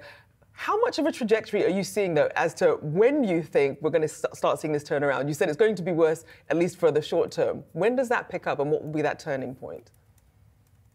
We think it'll last through 2024, quite frankly. And thereafter, we don't necessarily forecast a snapback, so to speak, in demand, but more so a return to what is typically low single-digit growth for Cisco. And that's all that we need to see for our thesis to bear out. And so with the demand environment that we're seeing right now, because that was interesting to hear on the call as well. I mean, this is a company that's going to be making even more investments in its service, but at the end of the day, too, the demand environment seems like that is showing some significant cracks there. What most notably would you be watching for to signal that we've seen a trough in that demand environment and that they're able to rebuild as well? Ultimately, we just need to see an improvement in orders for Cisco. The demand environment is tough, but the sky is also not falling here. We're forecasting now an 8% decline in fiscal 24, which is somewhat alarming for Cisco, but still represents, a high base from which they can grow into the future. But we want to see those orders go back to growth. It's been, 4 quarters of order declines now. So we're hoping to see those come back to growth in the later part of 2024, and that should hopefully be a leading indicator for sales to return to growth in 2025. And I wanted to get your take on, they talked about the pending acquisition of Splunk on the call as well. How does that play into their bigger ecosystem here? Splunk is really a doubling down on software and also security for Cisco. So Cisco's security business has been lagging the market for, almost as long as I can remember. And so this is an investment in that business to build out their portfolio, build out their offering, and improve their overall, comprehensive portfolio around security. We like the deal. We think it's a fair price, so we saw it as value neutral for Cisco, but definitely a positive that they moved up the closing expectation into next fiscal quarter. For the past, feels like 4 trailing earnings periods, we've heard companies hit the AI button. Can AI save Cisco? The short answer is no here. Cisco will play into AI a little bit, but we don't think it's a needle mover for the company. Cisco really excels in campus networks, in on-premises data centers, smaller scale networks that sit below the size of these public cloud providers that we see making a lot of the investments in AI right now. So Cisco is trying to make inroads into that market. We think it'll have moderate success there, but ultimately the needle mover is those campus and on-premises networks. And again, our long-term thesis revolves around those, not necessarily being an AI big-time winner. And they also did mention their weak demand with their telco and cable service provider customers as well. Is that going to be a continued downtrend? Again, I would say so for the rest of the year, ultimately. These are Cisco's larger customers, those cloud providers that I mentioned. We see them as having a relatively weaker position there compared to large enterprises, for example. And so we see a lot of the weakness in the near term here being driven by those customers, and I expect that to continue through the rest of the year. Well, certainly the share price taking a bit of a hit there this morning on that earnings call. Appreciate you joining us this morning. William Kerwin, Morningstar equity analyst. Thanks so much. Thank you. All right, we've got all your markets action still ahead. Stay tuned. You're watching Yahoo Finance.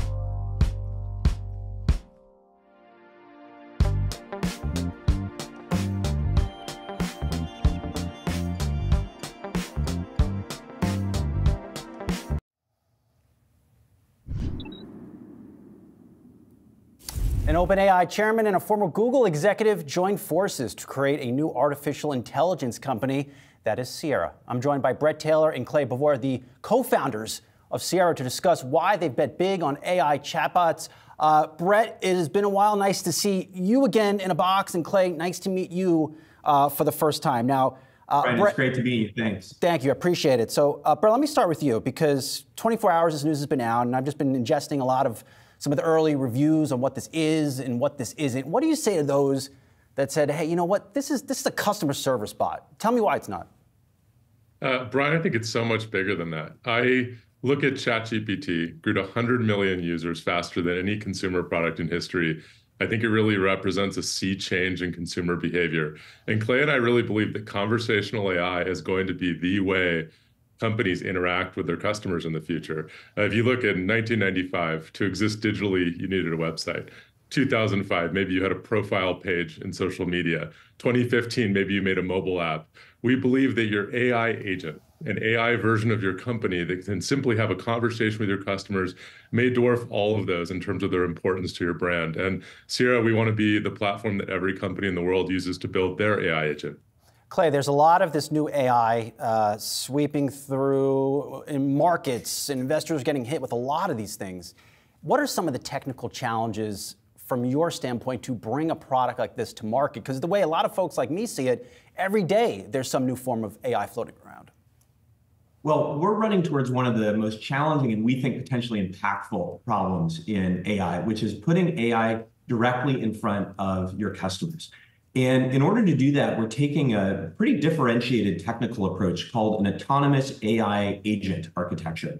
And what that means is that rather than our AI agents using a single AI model, we actually combine multiple models. In any action that it takes, for instance, it may call 4 or 5, even 6 separate models for decision-making, reasoning, checking to make sure an answer is factual, and more. So we combine this architecture with a layered approach to improving quality, reliability, factuality, and more. And the results have been really promising. Clay, look, I'm not a computer scientist. I didn't learn how to code in school, full stop. But as this becomes more powerful, this bot, what will it be doing 6 months from now that's not doing today? Well, we're really proud to have worked with 4 what we call design partners. Think of them as early pilot customers, to actually deploy this technology in the wild today. And so we've worked with the likes of Weight Watchers, Sonos, SiriusXM, and Olokai to deploy our platform and build AI agents for them. And what we see it doing today is not just answering questions, but actually taking action on behalf of their customers, processing complex exchanges and returns for the retailer, managing subscriptions, and giving advice on things like food points in the case of Weight Watchers. And with Weight Watchers, it's already resolving almost 70% of all customer inquiries, and with a remarkable 4.6 out of 5-star customer satisfaction rating. And so over the next 6 months, we hope to improve the quality and breadth of the types of actions it can take on behalf of customers, and we're seeing great progress on that front. Brett, the last time I physically saw you was on the ground at the World Economic Forum in Davos, when you were still co-CEO of Salesforce, and AI was still on the fringes. But now you're out with something like this, and I was thinking back to a couple weeks ago when I was there again, and there's a lot of discussion on the future of AI and potential risks. When I see a product like this from Sierra, this has to impact jobs, right?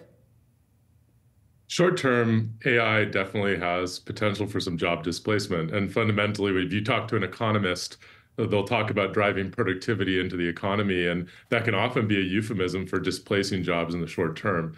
However, if you look back at the history of technology, when the automated teller machine was introduced at banks, it didn't over time reduce the number of employees at banks. There's just different types of jobs. So short term, certainly AI will displace some types of jobs. I think it will also create new types of jobs. One really great anecdote is actually at one of our design partners, the customer experience teams that were responsible for reporting defects and shaping their AI agent have now renamed themselves the AI architects. And I'm hopeful that categories like AI architect will end up new types of jobs. And most importantly, I'm really hopeful that people can make transitions in the middle of their career to these new types of roles. And companies like Sierra have a big part in playing in that reskilling revolution.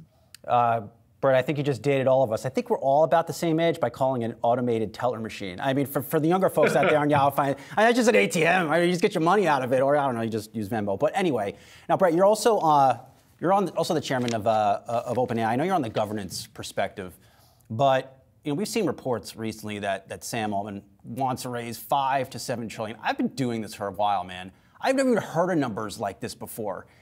What is the ultimate grand vision for OpenAI that it would need trillions of dollars of capital? I don't even know where that comes from. Well, OpenAI is a mission-driven nonprofit, and the mission is really simple: to ensure that artificial general intelligence benefits all of humanity. And that question is probably better for Sam, but what I can tell you is that to produce artificial general intelligence that does benefit all of humanity, it requires the greatest researchers in the world, and it requires a huge build out in infrastructure. And I'm sure any artificial intelligence executive you'll talk to will talk about the current shortage in both training computation and inference computation. It's not an issue specific to OpenAI. And I think as you look at the build out in the semiconductor space, even companies like Sierra, we've actually had to architect our platform to insulate our customers from potential shortages in computation. So it's a huge issue in the industry right now. And I think if you just zoom out a little bit, the numbers are comically large. It's because of the promise of this technology. I think if you talk to an economist about the purpose of software, it's really to drive productivity. With large language models and modern AI, I think we have a technology that can truly drive productivity into all segments of the economy. And I think there's really authentic excitement about it. As I mentioned, I think to a colleague yesterday, probably a little bit of froth right now. Maybe the excitement's really high. I think we'll look back and say that it's warranted, though. I think this technology can really impact our personal and professional lives in just remarkable ways. Clay, last word to you. What do you think you just heard what Brett said, and what do you think the moonshot is here with this type of technology, and where do you see it? Or how do you see it impacting humanity over the next decade? We really think of conversational AI as a sea change technology with huge implications on not only how people interact with computers and businesses, but in how businesses represent themselves. And as Brett said, we really believe that if in 1995 you needed to build a website to represent your company, your business at its best, in 2025, you're going to need an AI agent.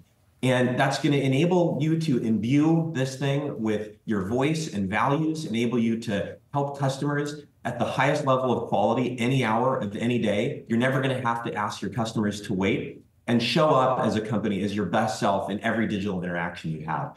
That's our vision for the company, and we hope to make Sierra the conversational AI platform for businesses and enable every company to bring this type of experience to their customers. Brett, you got to apply this to earnings calls. I mean, doing those are no fun. I'm sure you're happy not to be on those anymore, right? I'm happy to talk to you, not just after Salesforce earnings calls. Going from 80,000 employees to 30 is really fun. I said this yesterday, but one of my favorite quotes, I don't know if it's misattributed, is Steve Jobs. It's more fun to be a pirate than it is to be in the Navy. And so Clay and I are sailing this pirate ship into the ocean, and I've never had more fun. All right, well, ahoy, mates. Brett Taylor and Clay Bavor, Sierra co-founders, good to see you both, and good luck on the new venture. We'll be tracking you. Thanks so much, Brian. All right, we're looking ahead to NVIDIA earnings next week. Speaking of all things AI, here's a look at what investors can expect.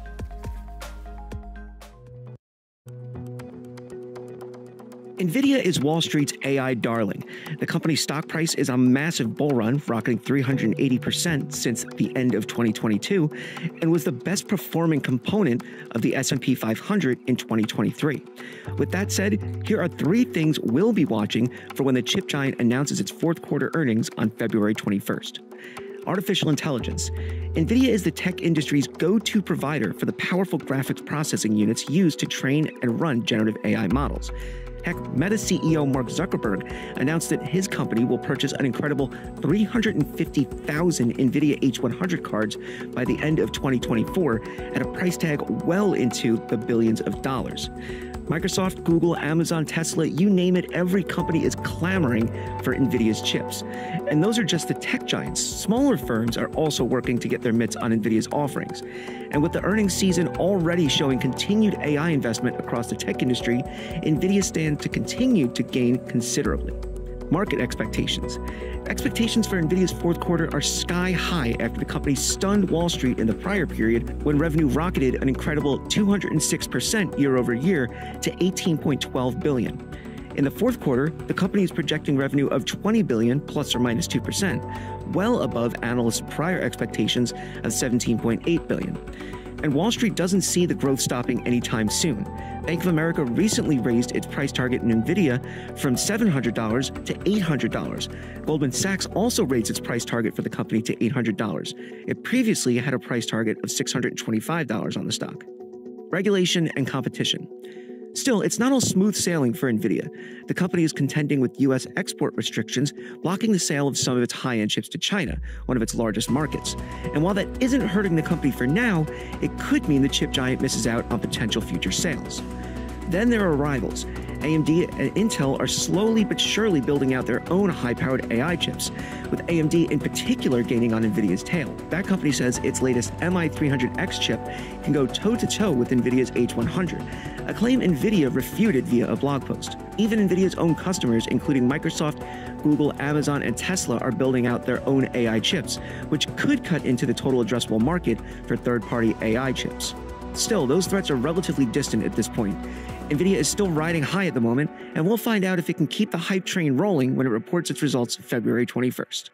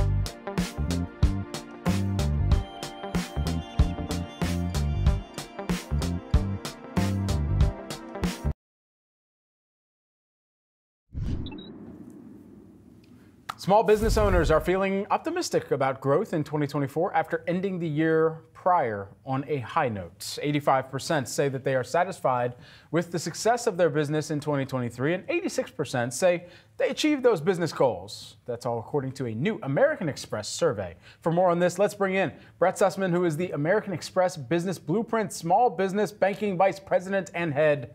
of Marketing. Great to have you here with us today. All right, so take us into some of the small business sentiment that we're hearing right now, and where this kind of pairs against 2023 in terms of the outlook for 2024. Yeah, according to the latest data from the American Express Trendex, small business owners are feeling optimistic and they're feeling resilient in the face of inflation and the macroeconomic economy. And I think that really stems from their feeling of stability this year in 2024 that is in contrast to the volatility and some of the rapid shocks that they've seen in other years. And something that I honed in on here, 46% of the largest small businesses, that's with between 101 and 500 employees, reported hiring as one of their top goals. Because I know we talk about what we're seeing with the labor market here. How much are they prioritizing this, and what sort of spending are they potentially looking at as we still just barely see some of the wage pressures declining a little? Yeah, and I think that goes in hand with another stat, which is 50% of small businesses said they're looking to proactively grow. And that's to increase locations, offer new products and services. And to grow, they're going to need employees. And so it really is very focused on this hiring aspect. And one of the more interesting aspects of this is they're using a lever of a flexible work environment to try to attract employees. And that's usually the domain of the largest businesses. Well, that now is a tactic that smaller businesses are using to stand out in this labor market. And from the data that you've been able to gather here, how are small businesses evaluating the interest rate environment and how they plan to navigate potential cuts and what that would potentially mean for their businesses? Yeah, one of the biggest factors that small businesses think about is inflation and the impact on pricing strategies. And so that's one of the top things that they're focused on is their pricing strategies. And over the last few years, they've really grappled with how much of the price gains can they give to their consumers without someone moving to a different business or maybe a larger business. And so I think they're feeling much more confident in the stability of inflation this year. And so then when you think about them leaning into AI, which is something that we continue to see a lot of these companies do, when you're a small business, what sort of inflows are you seeing into that part of the business versus, say, hiring individuals as a way to boost productivity? Yeah. I think the other aspect that small business is always hyper-focused on efficiency. And how can the tools that the bigger guys get bring it to the smaller businesses? So about 40% are actually using AI today. They are a very AI-curious bunch.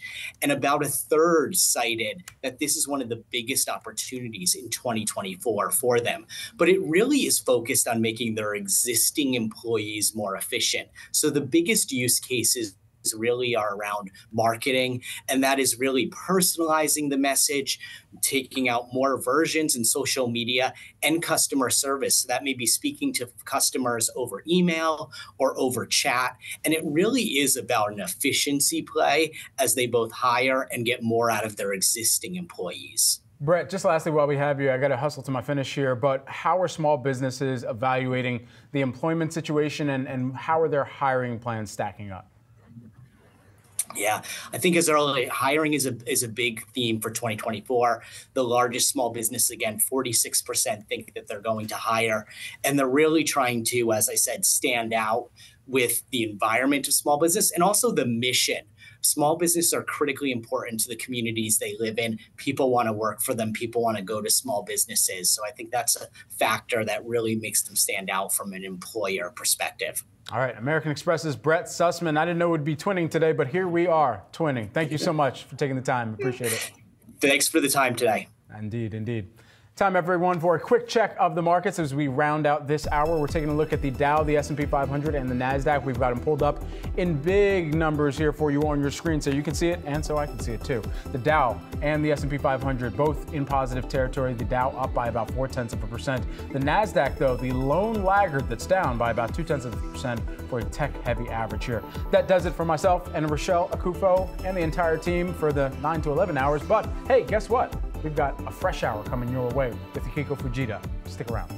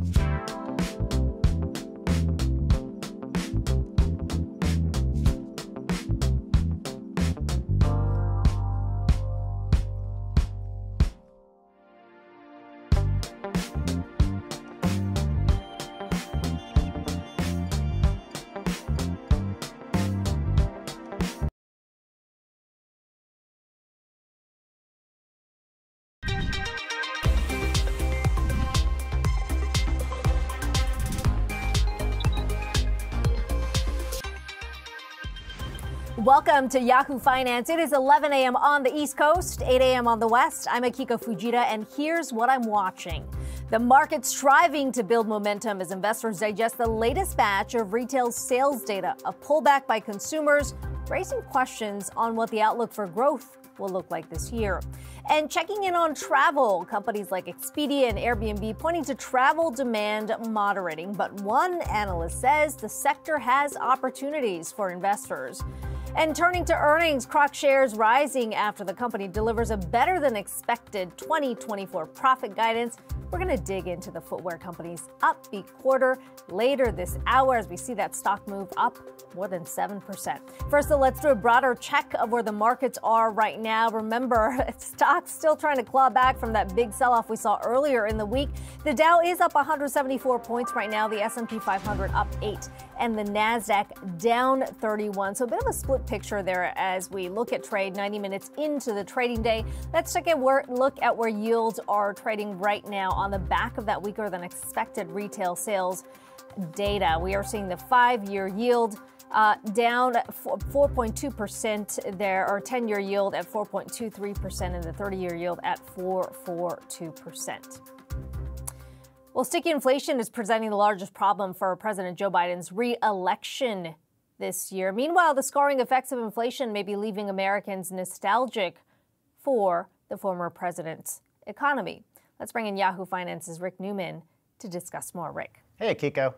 Yeah, I mean, I've been getting lots of anecdotal feedback from people writing in and contacting me on social saying, come on, the economy did better under Trump than under Biden. This is showing up in polls. Voters definitely say they trust Trump more than Biden on the economy. So I just went into the data to figure out, well, is that true or not? And looked at inflation, which of course is the biggest thing that's on people's mind.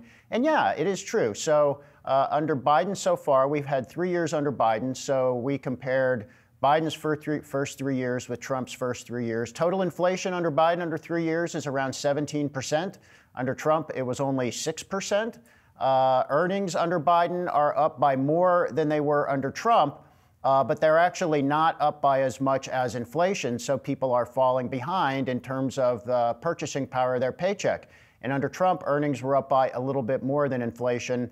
And if you get into different categories, I've been tracking 26 key categories since 2001 and seeing how inflation is going there. The things that matter most to people, groceries, rent, transportation, yes, they're up by more under Biden than under Trump. There is a little bit of a surprise.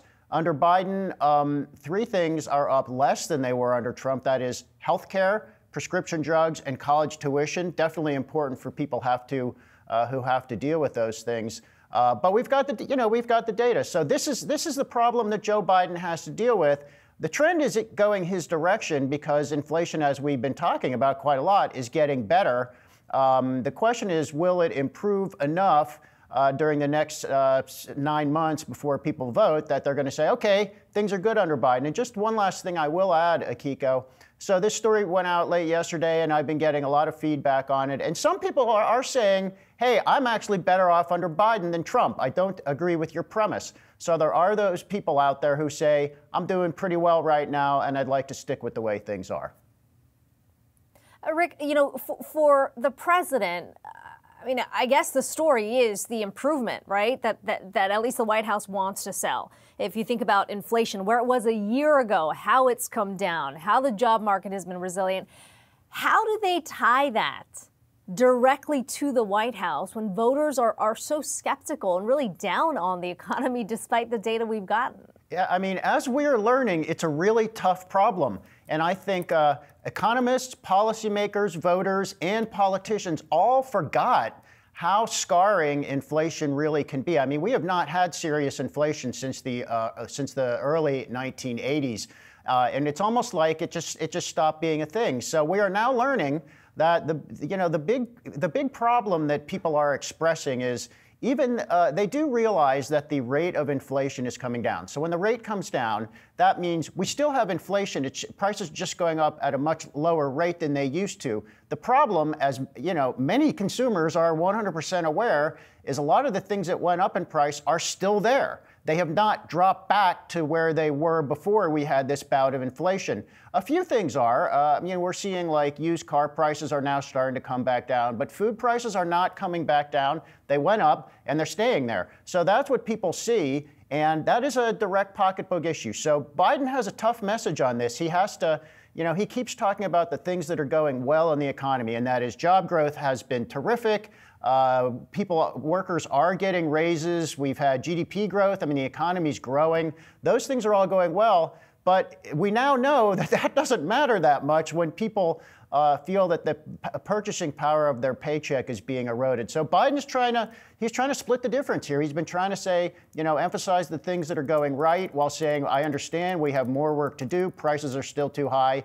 There's no evidence that's working yet because his approval rating is low and it hasn't ticked up at all. But we still have time, and we're seeing in consumer confidence surveys, there is some evidence that people are starting to feel better about inflation. Like they're starting to realize, yeah, it seems to be going away for good. So Biden just needs that trend to continue and start to have some impact on a better approval rating for him. Yeah, it is still February, a ways out here from that November election. Rick Newman, as always, thanks so much for that. Kiko. Well, we are seeing a bit of a split picture in stocks today with that latest economic data raising questions about the strength of the consumer. Retail sales declined 0.8% last month, much more than economists expected. That data coming on a day where two major economies, the UK and Japan, slipped into a technical recession. To discuss what this means for the path ahead for investors, let's bring in Jeffrey Kleintop. Jeffrey, it's good to talk to you today. How do we look at what's happening globally right now in the context of the economic data that has been relatively strong in the U.S.? Yes, retail sales plunged a little more than expected, but if you look across the board, it feels like there's a bit of a divergence that's happening. There is. And I think the big story of last year, and one that might reverse this year, is that much of the rest of the world was weaker than the U.S. because of their tie to manufacturing. You see, there was a manufacturing recession last year. We saw it in the Purchasing Managers Index. We saw it in factory output. We saw it in trade. In fact, we even saw it in demand for cardboard boxes, the things that manufactured goods and trade go into. Demand for cardboard boxes fell 10% last year. That's starting to turn around, though. So economies like Japan, Germany, the UK, very manufacturing-centric economies suffered recessions last year, whereas the US, much more service-oriented. We had Taylor Swift, driving a lot of entertainment and travel spending. The US bucked that trend, but now we're seeing a recovery in demand for cardboard boxes, a recovery in the survey of manufacturers. 2024 could be a year where manufacturing turns back into growth territory. That means some of those economies that were very weak last year, two that you just mentioned that slipped into recession, could turn around and grow, maybe even accelerate their pace of growth this year, even as the U.S. begins to slow down. So that could mean a reversal in some of the sector leadership we've seen over the last year. Jeffrey, you could argue that underlying the strength, the relative strength in the U.S. economy has been the consumer. How big of a concern is this data set that came through today? Yes, it's just 1 month, but it seems to show there's a bit of a crack that's starting to form. Possible. I guess I'd also point out that most U.S. consumers are now piling onto their credit cards in order to support that spending. They've eclipsed their income gains, and now they're digging into more and more debt. So that's a concern. It limits the maybe extent of that resilience. And I do worry a little bit about a weakening job market later this year, as we've heard from many business leaders talking about additional headcount reductions. Usually that takes 6 to 9 months to actually flow through. So we could start to see some weakness there, in addition to those service industries that are now slowing down in the U.S. We could see some layoffs there. There are 10 times as many jobs in services as manufacturing in the U.S., so that's where we could see that slowdown. And if people feel their jobs are more at risk, maybe they don't borrow as much to sustain that spending. So I do think there's a bit of a slower momentum there for the consumer in the U.S., though maybe not an outright recession. Yeah, Jeffrey, turning our attention back to international here. I mean, we started by talking about the data, the data we got through from Japan slipping now into the 4th largest economy because of that contraction we saw in GDP. And yet I can't help but notice that the Nikkei hitting a 34-year high, largely driven by some of these chip-related stocks. I mean, does that speak to just the disconnect that we are starting to see between the macro landscape, and then sort of just the enthusiasm in the markets around very specific sectors? Or is this really just Japan specific? I think with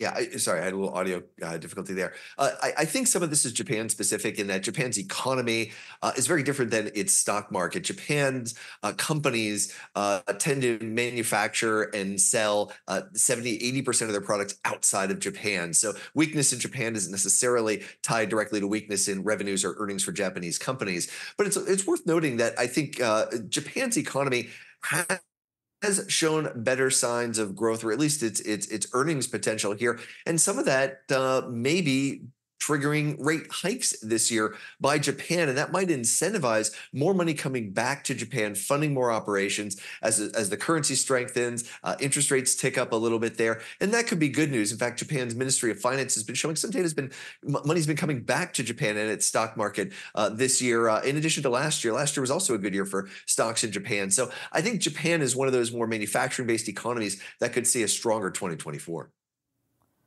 Jeffrey, you've always got a good pulse on what's happening globally here. As we talk about Japan, I'm also curious to hear what you're seeing in Asia broadly. I mean, we've been talking so much about the sell-off, the big declines we've been seeing out of China.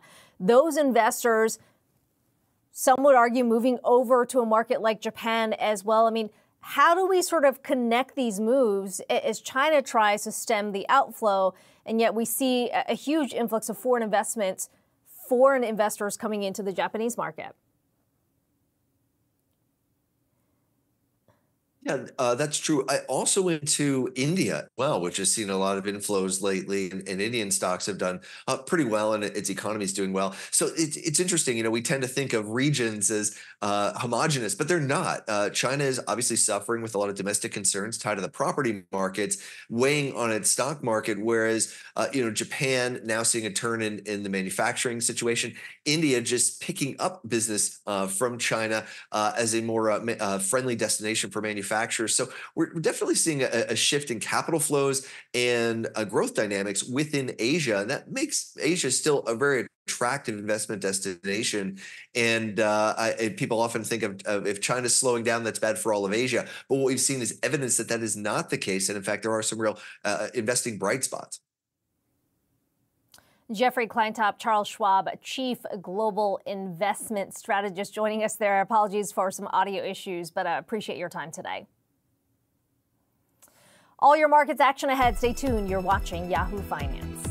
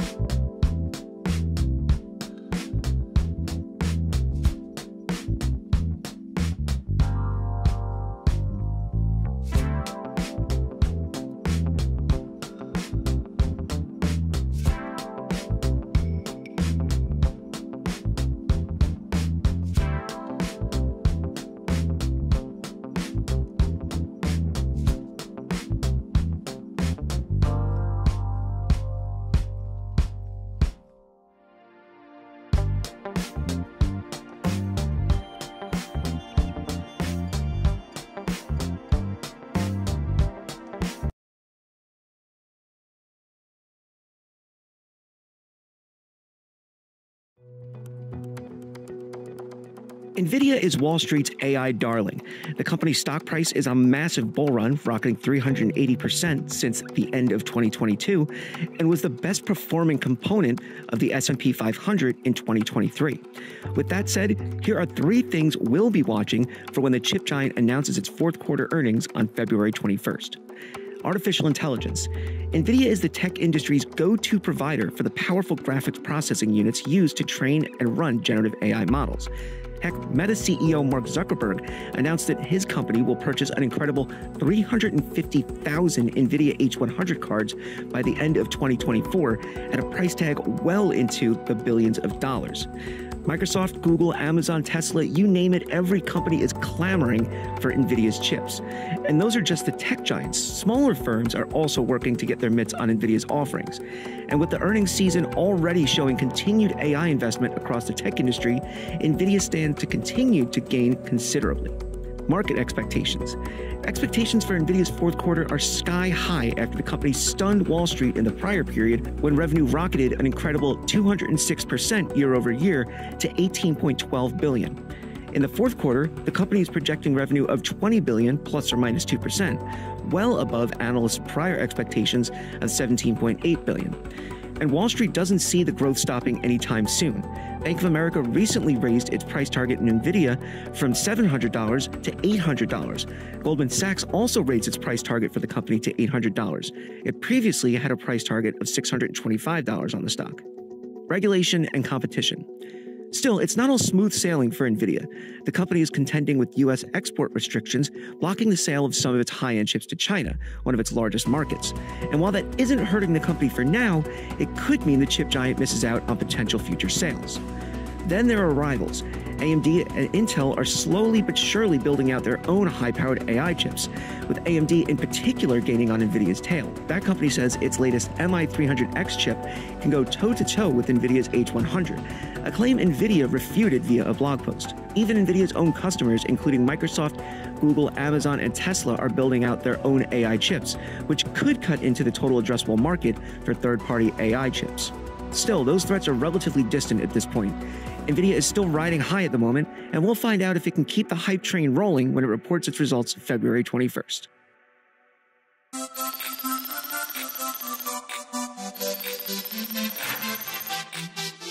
From Hollywood blockbusters to theme parks branded as the happiest place on earth, the Walt Disney Company has built itself into an entertainment juggernaut. The media giant generated total revenue of nearly $33 billion in 2023, an increase of about 16% year over year. Beyond the Ticker dives deeper into Disney's success and how it became a household name. In 1923, Walt Disney and his brother Roy established Disney Brothers Cartoon Studio in Los Angeles. 5 years later, New York's Colony Theater premiered Steamboat Willie, the first cartoon released with synchronized sound. It also marked the debut of Mickey Mouse. Disney eventually released its first feature film, Snow White and the Seven Dwarfs, in 1937. The film saw instant success, becoming the highest-grossing title of all time to that point. Disney's first theme park came about a decade and a half later, with California's Disneyland opening its doors in July 1955. It was regarded as the first modern theme park in the United States. 2 years later, Disney hit the stock market with an initial public offering price of $13.88 a share. In December 1966, Walt Disney died at the age of 65, but his legacy would most certainly live on.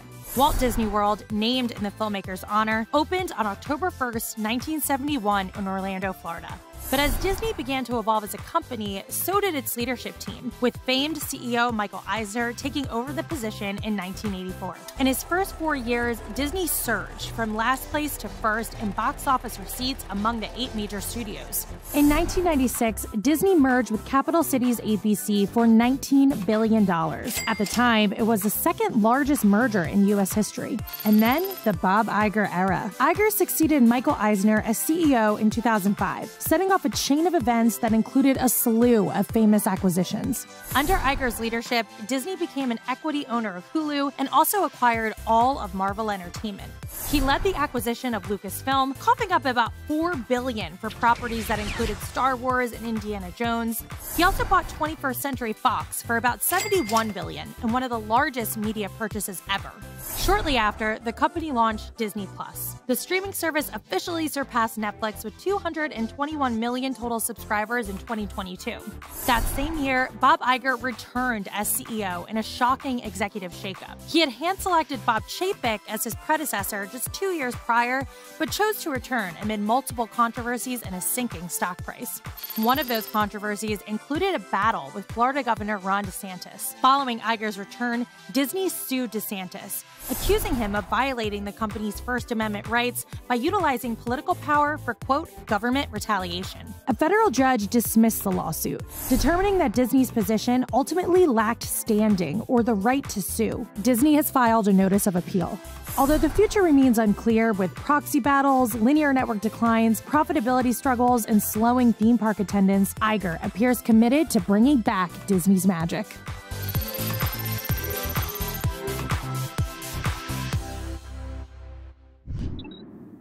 And a quick check of the markets here. We have a mixed board. The Dow is up about 0.4%. The S&P 500 treading water up 9 basis points, and the Nasdaq is underwater for 0.33%. I'd also add that the Russell 2000 up again for over 1 percentage point. It was up about 2% yesterday, after that big downdraft that we saw the day before that. Now, looking at the sector action, we have energy up 1.86%. That is on the back of crude oil, which is up over 1%.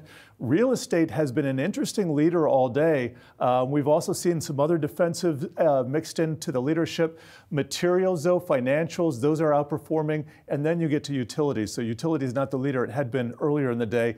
And to the downside, we're tracking tech. Tech is off by about 0.5%. And so let's take a look at what's going on. What jumps out immediately is the mega cap situation. We do have Tesla and Meta up more than 2%. You can see them jockeying for position here as their market caps change in real time. But we have Amazon down about 1.5%, Alphabet down almost 3%, so taking a little bit of a back seat here for most of those issues. And let's get a quick check of the Dow as well. Besides the two tech stocks there, we do see mainly green. JP Morgan up 1%. I was mentioning financials outperforming today. Also seeing Chevron, that's up 2% as well. Well, we're going to be right back.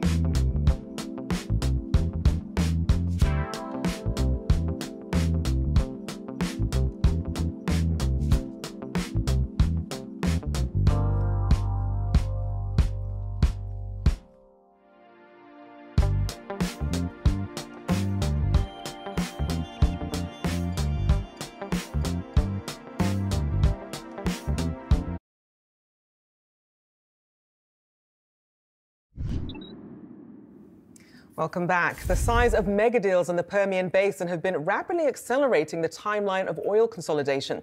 Now, back in October of last year, ExxonMobil announced its $64.5 billion acquisition of Pioneer Natural Resources. And earlier this week, we caught wind of the latest merger, Diamondback Energy and Endeavor Energy Resources. Our next guest says we're entering a new era of unprecedented deal-making for the shale sector. Let's bring him in now, Matthew Bernstein, Rystad Energy Senior Analyst. Thank you for joining me this morning. So walk us through what this Shale 4.0 season looks like when you have these mergers continuing to come into play. Yeah, thank you. Happy to be here. So yeah, kind of as you alluded to there, we really do see this as a new era in the shale sector. I think over the past several years, since right before COVID, these operators have been able to prove that they can essentially live within their means or, invest into new development within their cash flow.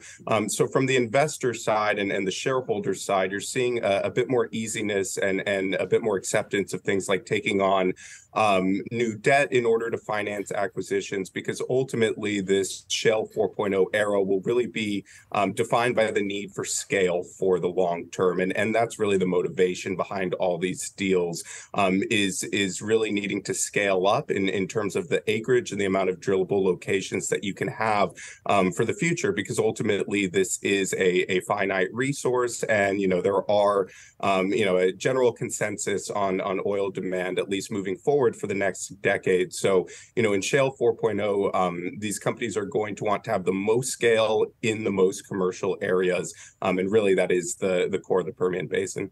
And speaking of Diamondback and Endeavor, the Permian Basin, one of the most lucrative oil producing regions here. How much does that change the space here?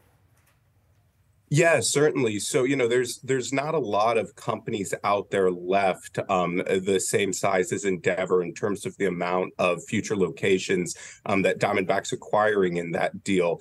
So really, you're creating a company, this new Diamondback Endeavor merged firm that is right up there in that top upper echelon of inventory holders in the basin. So moving forward, you're going to see more and more of that region consolidated by just a few names. And it's also going to change the nature of the types of deals that we see in the Permian. As I said, there's not a lot of large private targets out there left. There are a few, but what we expect to see in kind of the next phase is potentially some more public-to-public mergers of equals in order to build scale that way.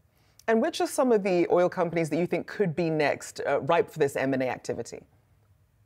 Yeah, so, several operators have effectively grown very quickly inorganically in early 2023 prior to the Exxon Pioneer deal. So that includes some names like Civitas Resources, Vital Energy, Ovintiv, Permian Resources. And these operators were able to acquire private operators that were kind of bundled up by large private equity groups and then who were looking to exit that investment. So I think as a lot of these companies that I mentioned look to kind of gain scale inorganically in the Permian during 2023, I think that some of those names could be ripe either to be acquired by a larger company that perhaps has stayed out of the deal making so far, or potentially merge together and create a formidably sized company in that regard. And what do you think could be some of the headwinds that we could see when it comes to the energy M&A space here? Because obviously we've seen a lot of criticism here for some of these big mergers, not so much seeing that though in the energy space. Yeah, if you look at it, obviously the Permian Basin is the most productive and really the most economic region within the U.S. onshore oil fields. That said, there are still, many other areas of very economic oil production. You have the DJ Basin in Colorado, the Bakken Shale in North Dakota, the Eagle Ford Shale in East Texas. So while a lot of the activity for economic reasons is centered in the Permian Basin, these deals aren't necessarily, I'd say, consolidating, a tremendous share of the entire U.S. oil output in the hands of a few operators. Certainly important context to add there. Appreciate you taking the time to join us this morning. Matthew Bernstein, Rystad Energy Senior Analyst. All right, we've still got all your markets action ahead. Stay tuned. You're watching Yahoo Finance.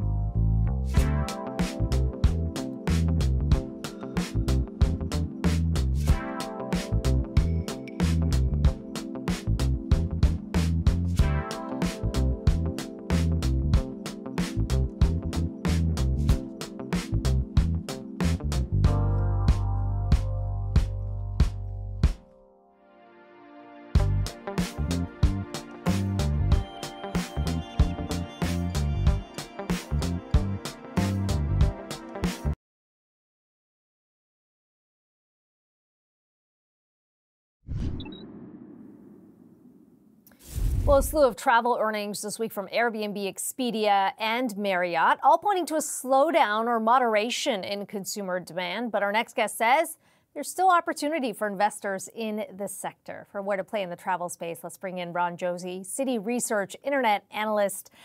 Great to have you on today. Give me your sort of snapshot based on what we've heard from the companies before.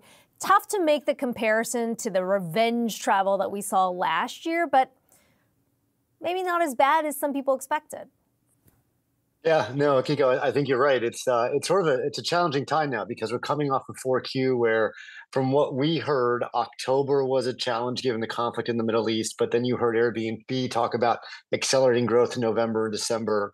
You heard Expedia say that Vrbo continues to be somewhat challenged as they migrate to the new platform. Yet, by and large, it seems as if consumer travel trends remain healthy. Unemployment is better or is where it is. And, the big question we get constantly is, we heard about the summer travel in 22. Would that repeat in 23? The answer was yes. The question is, does that repeat in 24? And frankly, I don't see any signs that would suggest otherwise. And so it seems to me the market is healthy. We do have some challenging comps overall. Everyone has already taken the trip. But when you have unemployment where it is, and when you have sort of consumer confidence as high as it is, I actually think travel will be just fine this year. And 4Q was a little messy because of the October, the conflict in the Middle East. And 1Q gets a little bit messy because Easter is earlier on in the year. But by and large, it seems like travel trends are holding up relatively well. Yeah, so let's talk about some strategy here. I mean, Booking Holdings, your top pick, still waiting for those results to come through. But is it about scale when you think about where to put your money in what is expected to be continued momentum in the travel space? Booking is one of those that's got sort of a presence across the stack. Yeah, no, I mean, within the online travel subvertical, if you will, Booking is our top pick, followed by Airbnb. Bigger picture, we love Meta, we love Amazon, we love Uber as well, so we can talk about those. But no, it is a matter of scale. There's no ifs, ands, or buts about it. And the more hotels you have in what is increasingly a supply-driven market, the more you can generate greater demand. And so Booking, having as many hotels as they do in Europe, increasingly in North America, and also in Asia Pac, we just think they're amongst the best positioned to benefit from this continued trend of travel. And again, might be a little messy here with where Easter lies in 1Q and given the issues in 4Q. But I think come summertime, I still think Booking is amongst the best position. And the thing that Booking has, not just the scale in hotels, to your question, it's also the know-how and marketing efficiency on how to really go after those consumers that are willing and able to and want to spend on travel. And that's a superpower that I think Booking has that everybody wants to emulate. And what's different with Airbnb is, they talk about 90% of traffic comes direct to their site. And so they don't need to advertise as much for performance, i.e. getting that last booker. Rather, they're building up their brand, and they do a very good job of that. And the last thing I would just say on Airbnb is one of the key takeaways that we heard about from Airbnb this last quarter was they added, or they now have 7.7 million listings on their site, growing 18%. As that supply grows and you see travel becoming more intra-region, if you will, I think that's a positive for Airbnb as we go through this. Yeah, I mean, that number, when you think about it, 7 million active listings, a massive one when you think about the presence they have globally. I wonder, when you look at a name like Airbnb, though, yes, there's a travel element in sort of the demand that you talked about. The overall picture is still strong. How much of that additional tailwind does a name like Airbnb get when you think about why people choose to list on the platform? It feels like there is a bit of a bump coming through from those who may not have listed before, or who in this environment are saying, maybe I need a little extra income. Maybe I'll consider hosting now. I think that's really interesting. And so that 7.7 million number, that's up 18%. I think what you're finding is, and you saw this with Airbnb, Airbnb launches products two main product releases every year, one in the spring in May, one in the fall, winter in November. And these past couple of product releases have been really focused on making it easier to list your home. And it's not just listing maybe your second home, could be your primary home. There's also newer tools around things like co-hosting, which you might not want to list your home, but you know what? The person down the street does a really good job. You can actually have that person help you list and maybe manage it for you. And so I think just getting greater supply just helps to drive, it brings more traffic to your site and just brings more alternatives. And so then the option becomes, okay, how do you improve that conversion? You have the traffic, you have the supply, and this is where Airbnb, I think, is really excelling with newer tools like guest favorites that's driving the conversion. So internet starts and stops. It could go on product innovation and products, and we're seeing that on Airbnb in order to minimizing the friction of getting more supply on the site, but then also making it easier for us to search. And I think that's going to get better as the year progresses and as they launch new Gen AI tools that sort of changes how we search for travel. Final question, Ron, because you did mention Meta and just sort of the broad tech stocks that you're watching right now. You know, this thing that you said about travel was sort of the scale, sort of the haves, the big players versus the smaller players.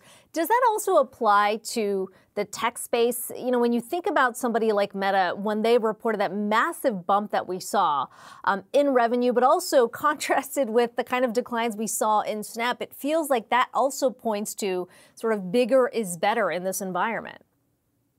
Now, scale. We've always talked about scale begetting scale. There's no doubt that absolutely that trend continues. But when it comes to this environment where, you know, we're believers that the online advertising market is strengthening.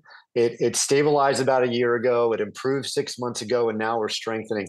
I think that strength is coming. It's not a rising tide. I think that strength is going to those platforms that have the scale and the capability and ability to drive greater return on ad spend for advertisers. And so that's Meta.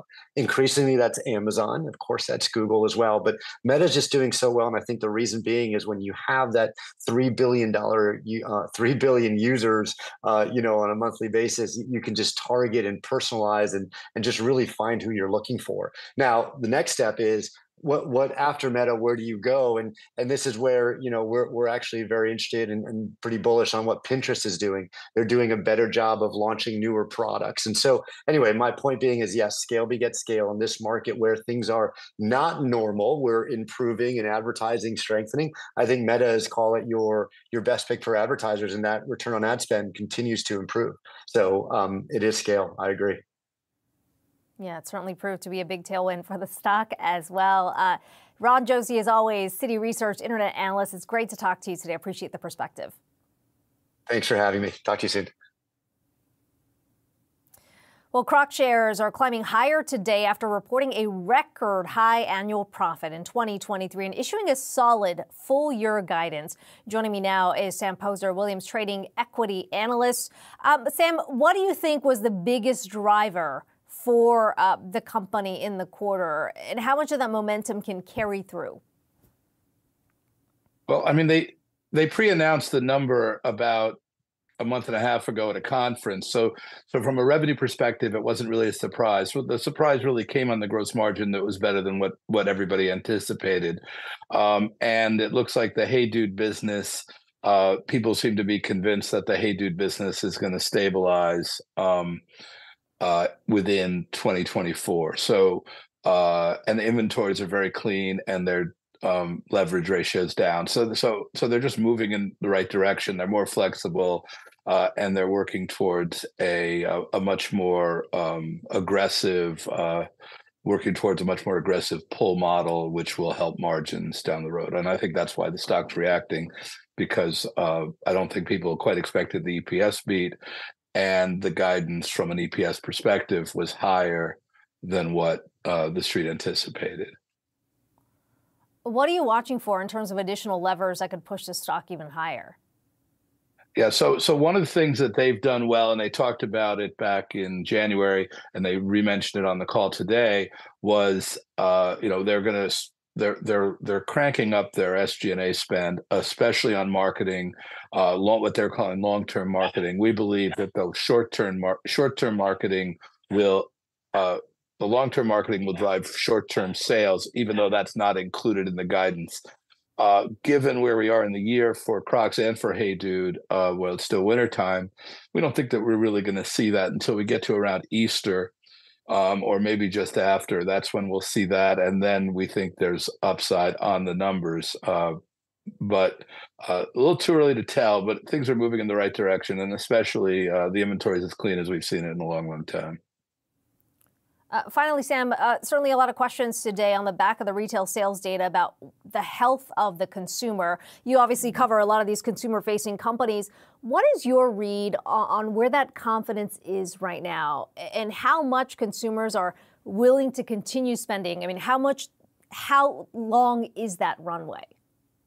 You're not going to like my answer. I don't like the health of the consumer question. I believe that the consumer just is much more particular today than they were pre-COVID, and they're just not tolerating lousy product, lousy engagement, and they want what they want when they want it. So they're not really shopping anymore. They're going in and saying, I want this particular thing. And if they don't want it, it's easy to blame it on the consumer, but I think you should blame it on the brand or the retailer for not engaging that customer properly in the way they want to be engaged. Crocs has done a very good job of that. They've had some execution issues, especially with Hey Dude, that set them back in that regard. But I don't think that a brand or a retailer can do anything about what the customer does except for improve the way they engage that customer.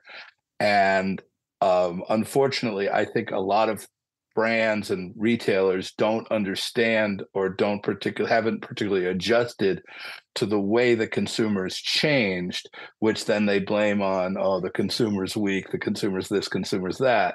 But if you look at the Crocs brand, it's doing exceptionally well. If you look at Hey Dude, it's sort of in between, but then they overloaded too much inventory in the marketplace at the beginning of last year, which led to some weakness in the brand. So it was an execution issue. If you look at UGG or Birkenstock, or Hoka or On right now, you're looking at there's high demand for that particular stuff. If you look at some other brands, not so much. But that's not the consumer. That's the brand, and that's the engagement. And so I think the consumer's fine, but just their standard and their expectations are much higher than they've ever been, and that's the issue with the consumer. It's all about execution, as you said, Sam. Sam Poser, Williams Trading Equity Analyst. Good to talk to you today. Thanks so much. Well, Elon Musk continuing his crusade against the state of Delaware sparked when a judge invalidated his $56 billion pay package. Here with the latest is our very own Inez Ferre. Inez, SpaceX next to make the move. Yeah, that's right. And Akiko, it is official. SpaceX converted its incorporation state from Delaware to Texas. Elon Musk posted on X last night, if your company is still incorporated in Delaware, I recommend moving to another state as soon as possible. Now, this comes after Delaware's business court struck down Musk's $56 billion Tesla compensation package. Musk has been pushing to move the legal home for his companies out of Delaware. Last week, he moved the domicile for his brain chip implant company Neuralink from Delaware to Nevada. And Musk is pushing to reincorporate Tesla too, but there's no guarantee that will happen for a public company like Tesla. This move for a public company requires a majority shareholder vote, Akiko. Meantime, Inez, we've got SpaceX carrying yet another lunar lander, this one from Intuitive Machines. What more do we know about the launch that happened overnight? Yeah, that's right. A moon lander built by aerospace company Intuitive Machines that was launched from NASA's Kennedy Space Center in Florida. Its mission is to touch down on the lunar surface. The lander is dubbed Odysseus. It was atop a SpaceX Falcon 9 rocket. A live feed of the launch showed the rocket taking off. About 48 minutes later, the lander was released and the separation was confirmed. Now, the lander is carrying six NASA payloads of instruments. Those will gather data about the lunar surface, and all of this information will be used for NASA's planned return of astronauts to the moon, which is now slated for 2026.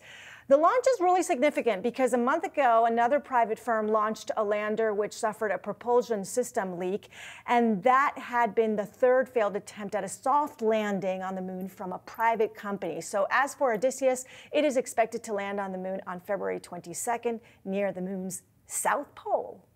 Akiko? Okay, well, I'll be keeping our fingers crossed there. And as for thanks so much. Thank you. All your markets action ahead. Stay tuned. You're watching Yahoo Finance.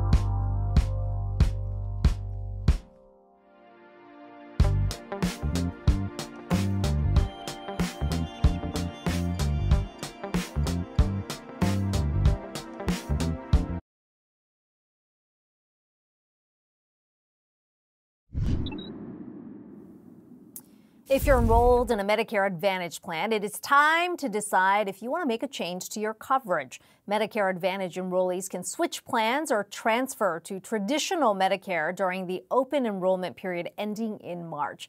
Here with the details on what you need to know is Yahoo Finance's Carrie Hannon. Carrie, walk us through the checklist. Oh, hi, Akiko. Yeah, this is important. You know, it's not just cranky people who are switching plans. Studies have shown, a recent one I looked at, that, people, more than 50% of people tend to change plans within 5 years after they sign up. Generally going to another Medicare Advantage plan. And I should note that 51% of the Medicare population, those 65 and over, now are in these Medicare Advantage plans. And the incentive there is, that they have no or low premiums, and they offer kinds of extras that you don't get from traditional Medicare, like vision, dental, maybe a gym membership.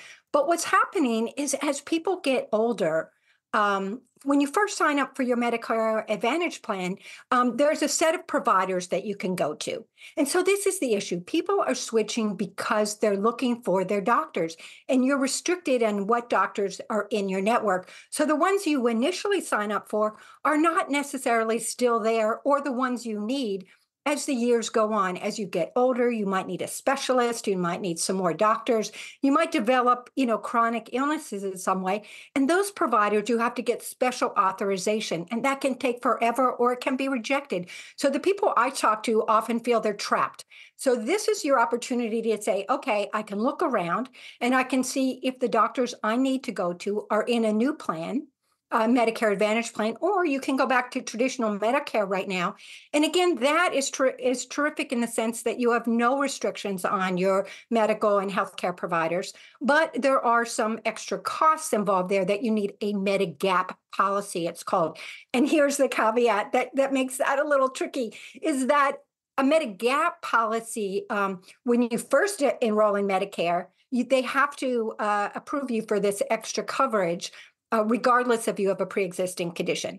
But after 1 year, if you switch back from Medicare Advantage to Medicare, if you've made that decision, they no longer have to. So you might not get the ability to get one of these plans if you have a pre-existing condition. Doesn't mean you won't, it just could be a problem. So it really is important. I think the main issue is trying to take control of your Medicare, your medical care. And Medicare Advantage has some great incentives there to do so. But this is your time if you don't want to get locked out of using those physicians, those specialists you need, and you're a little upset about your network. Now's your time to take action.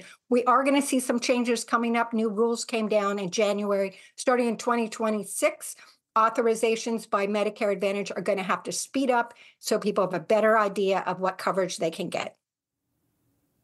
Okay, some good tips there. Carrie Hannon, as always, thanks so much for that. Well, earnings results for Roku are on deck. The company set to report after the market closed today, while investors are also eyeing quarterly results next week from Warner Brothers Discovery. Here with the key themes to watch, we've got our very own Ali Canal on the beat for us today. Ali.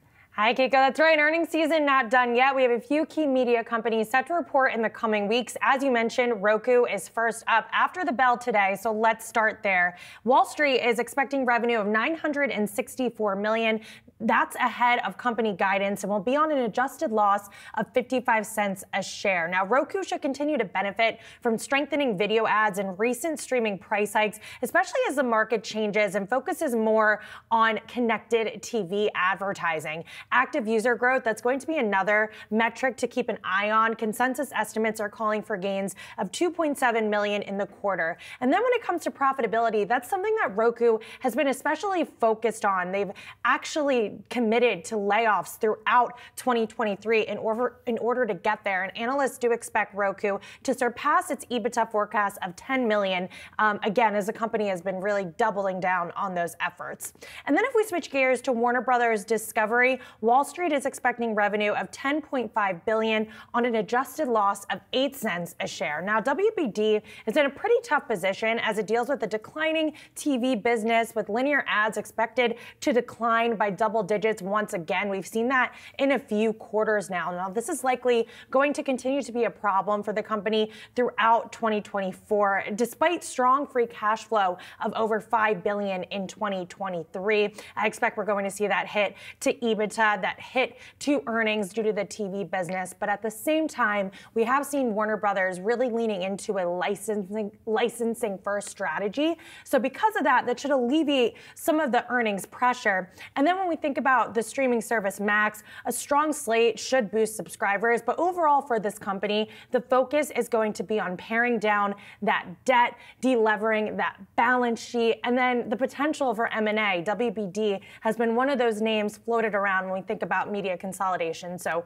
all eyes are going to be on that earnings call next week. Okay, certainly going to be an interesting one. Ali Canal, thanks so much for that.